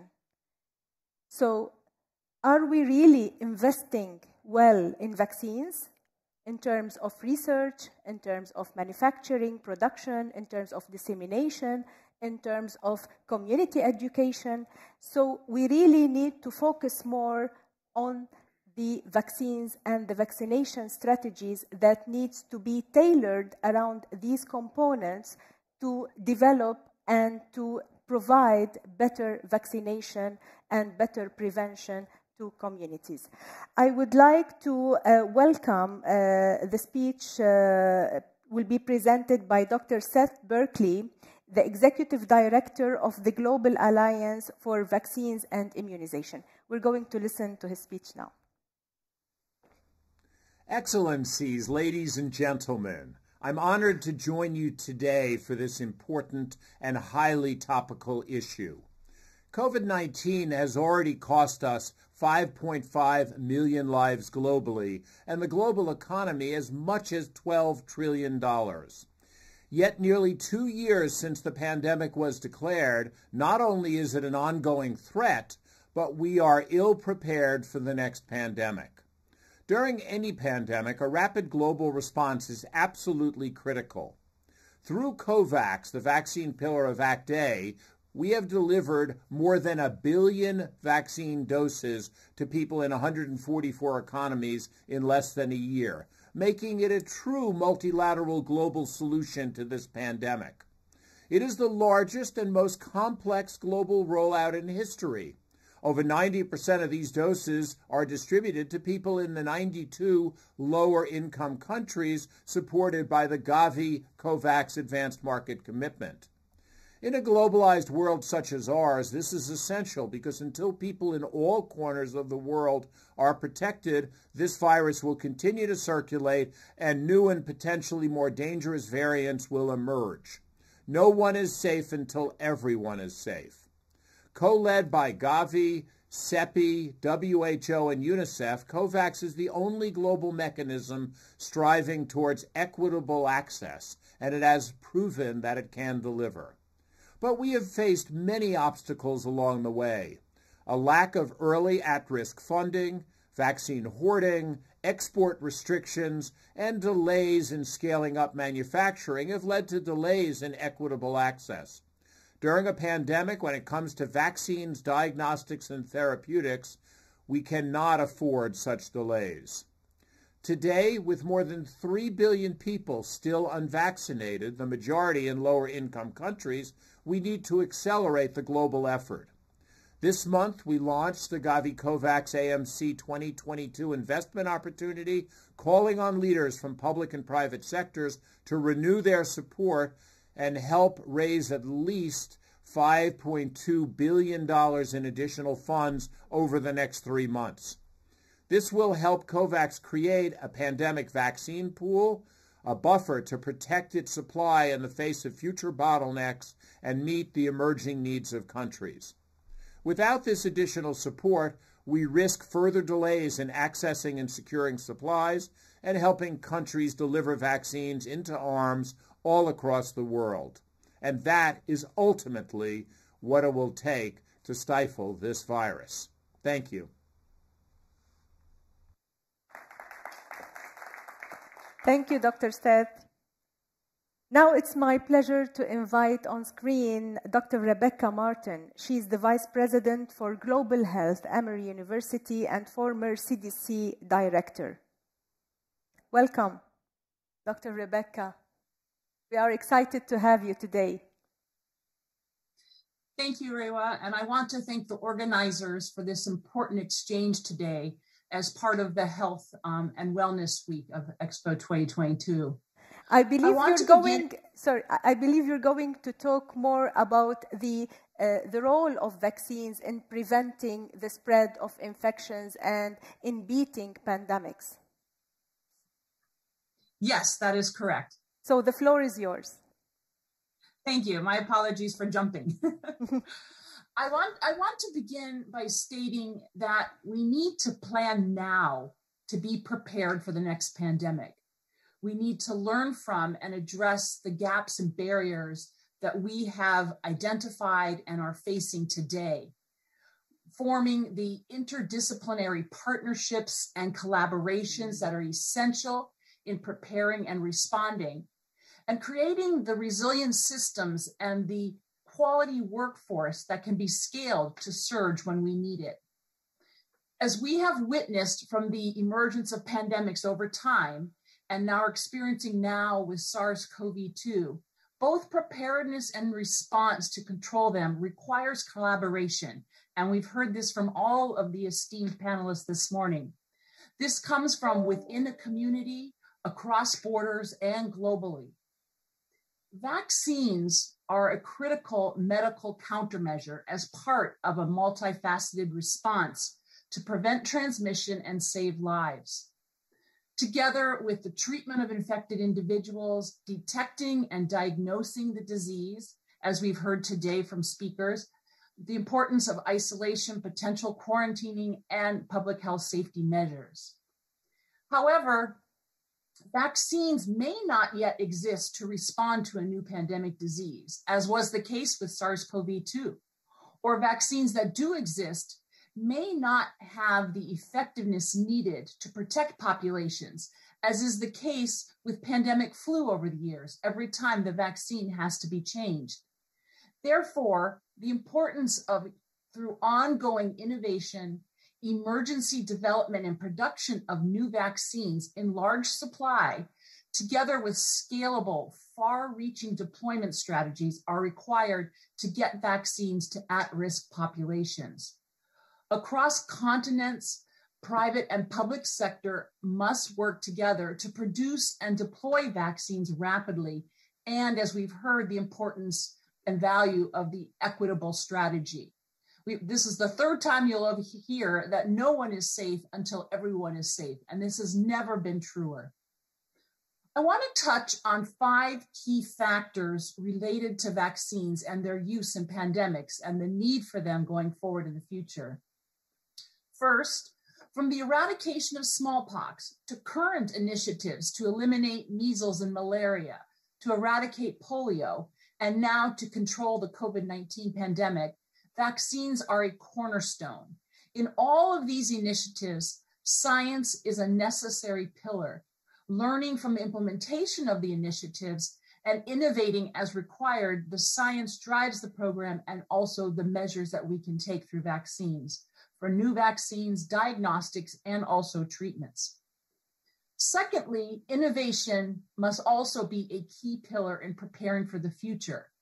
Establishing or enhancing vaccine manufacturing capacity around the globe, not only in a few geographic locations, but all over, and sharing of that knowledge is essential. To deliver vaccines, there must be effective and well-designed vaccination strategies. And this is my third point here. From logistics to supply chain, resources, the quality workforce to deliver, and well-honed communications, as we've heard about this during the session today. We need this to prevent disease and control spread, and we can learn from current initiatives, as we've heard, from polio eradication, malaria, measles, and meningitis as well, in the campaigns that are conducted among children, but also in adolescents and adults, and how we reach them with safe vaccines. Vaccine deployment must be flexible enough to adapt to the unique situations of particular pandemic. But in addition, we've learned from past and current experience, both in the normal, everyday, and crisis context, that demonstrates that getting vaccine into the arms of those at risk is more complicated than simply making the vaccine available. We've seen this in the initiatives to eradicate, eliminate diseases, COVID-19, as well as the Ebola outbreaks that were previously mentioned. We know from these initiatives that innovative technologies and collaborative strategies are essential pillars of successful nationwide and global vaccination campaigns. Fourth importance is, in order for people to get vaccinated and to develop the widespread acceptance of vaccines, we must enhance pandemic vaccine awareness, access to vaccines, and acceptance of vaccines. So once we've recapped in terms of the need for innovation, for science, the development and manufacturing of vaccine, a strategy to deploy vaccines, we have to ensure a high-level demand and uptake of a vaccine. And that requires constant and effective communications with communities about the science behind how vaccines are made, the risk of the disease and the benefit of the vaccine. It also requires addressing mis- and disinformation rapidly to build and sustain the trust that is needed so that vaccines can be delivered and save lives during pandemics. In conclusion, we must come together now and work to prepare for the next pandemic.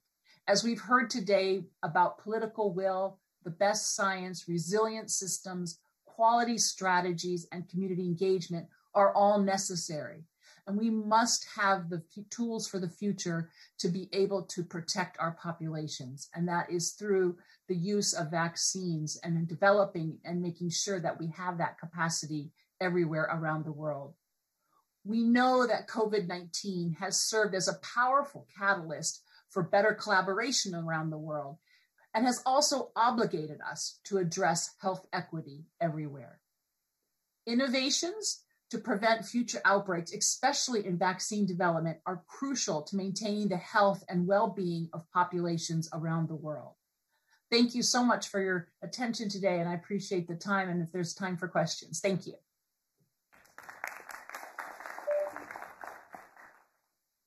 Thank you, Dr. Martin.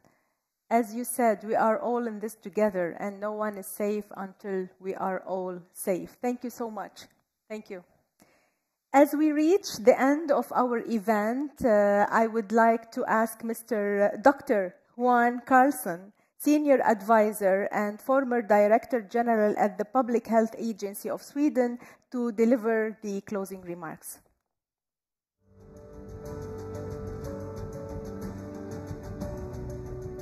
Thank you very much, ladies and gentlemen. I'd like to thank the organizers for a very, very inspiring seminar this afternoon. When I went to medical school, which was 40 years ago, none of the pathogens we are dealing with today were either discovered or not regarding as being important or problematic.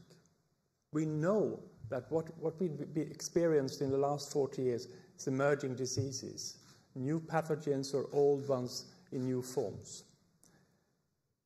And still we are being surprised everything that's happening. Why is this? Why are we taken by surprise for every outbreak, almost? I will argue that modern medicine today is a response system. It's a response system. It's not a system for prevention or almost no preparedness. We're responding to new events just as we have no recollection about history. And that's one of the problematic areas. We've heard today, I think there was an excellent lectures and the interactive workshop on response. We need to learn more about response. What is the basic of response? What is the fundamental of response? Another important issue addressed today is equity. Should we be surprised by inequity? No. We know that all diseases are hitting us in an unequal way. From tobacco, diabetes, almost all communicable diseases. So this was expected. There are differences between countries, but also in countries. In one of the richest countries where I represent, in Sweden, we see these inequities in the pandemic as well. When it comes to morbidity and mortality, the COVID-19 hit lower socioeconomic groups, immigrants, etc., much, much harder than the rest of the population. And what does this tell us? It tells us that we need to create a response system that takes the equity questions into account. We have started along that road by the global cooperation, but more is needed, really. I'm not quite sure that we could be able to do this all over again. The lockdowns, the vaccination campaigns, etc. This was more of a miracle, I would say, to have a vaccine in 1 year. Nobody expected that. Would that happen next time? Probably not. It will take longer time. We must be much better prepared. We must think about what will be the accurate response measures to take. And I'll doubt that lockdowns, as we know them today, will be a possible way of going in all countries. We have a lot of opposition against this. We need to be better prepared, but, and that's my point, we need to invest in prevention. Prevention, as we heard by the first speakers here, Professor Cunningham and Dr. Vera and others, when it comes to zoonosis, is prevent zoonosis to happen, prevent the viruses to move from animals into humans. We know how this could be done. It's just there's no funding for it. It was said it would cost $10 to $20 billion. That's nothing.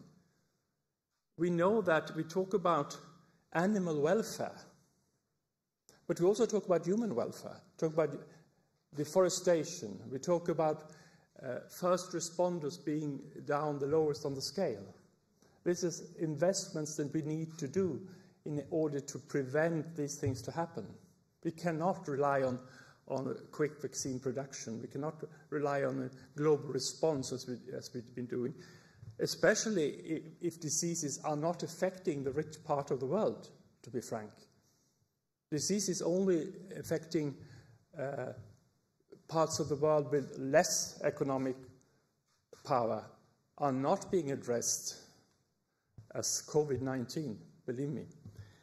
So my last comment is that this is a matter of sustainability, very much.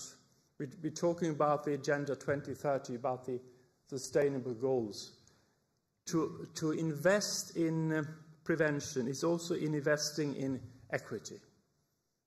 Invest in technical prevention and know how to prevent zoonosis, but also to invest in those people most likely to be affected by these diseases, to invest in health literacy in people, to invest in knowledge, not only tell people what to do, but explain to the people why they need to do these things.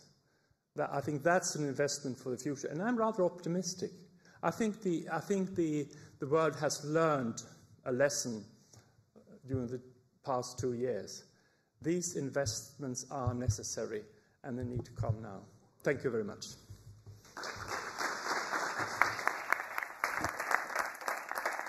Thank you, Dr. Juan Carlson. Well, as our session today comes to an end, I would like to thank you all for your presence and for your engagement and interaction. And I would like to thank all the speakers, whether they were present in person with us or virtually, for their very insightful, comprehensive, and informative presentations. Thank you so much. I really enjoyed the session. I hope you did as well.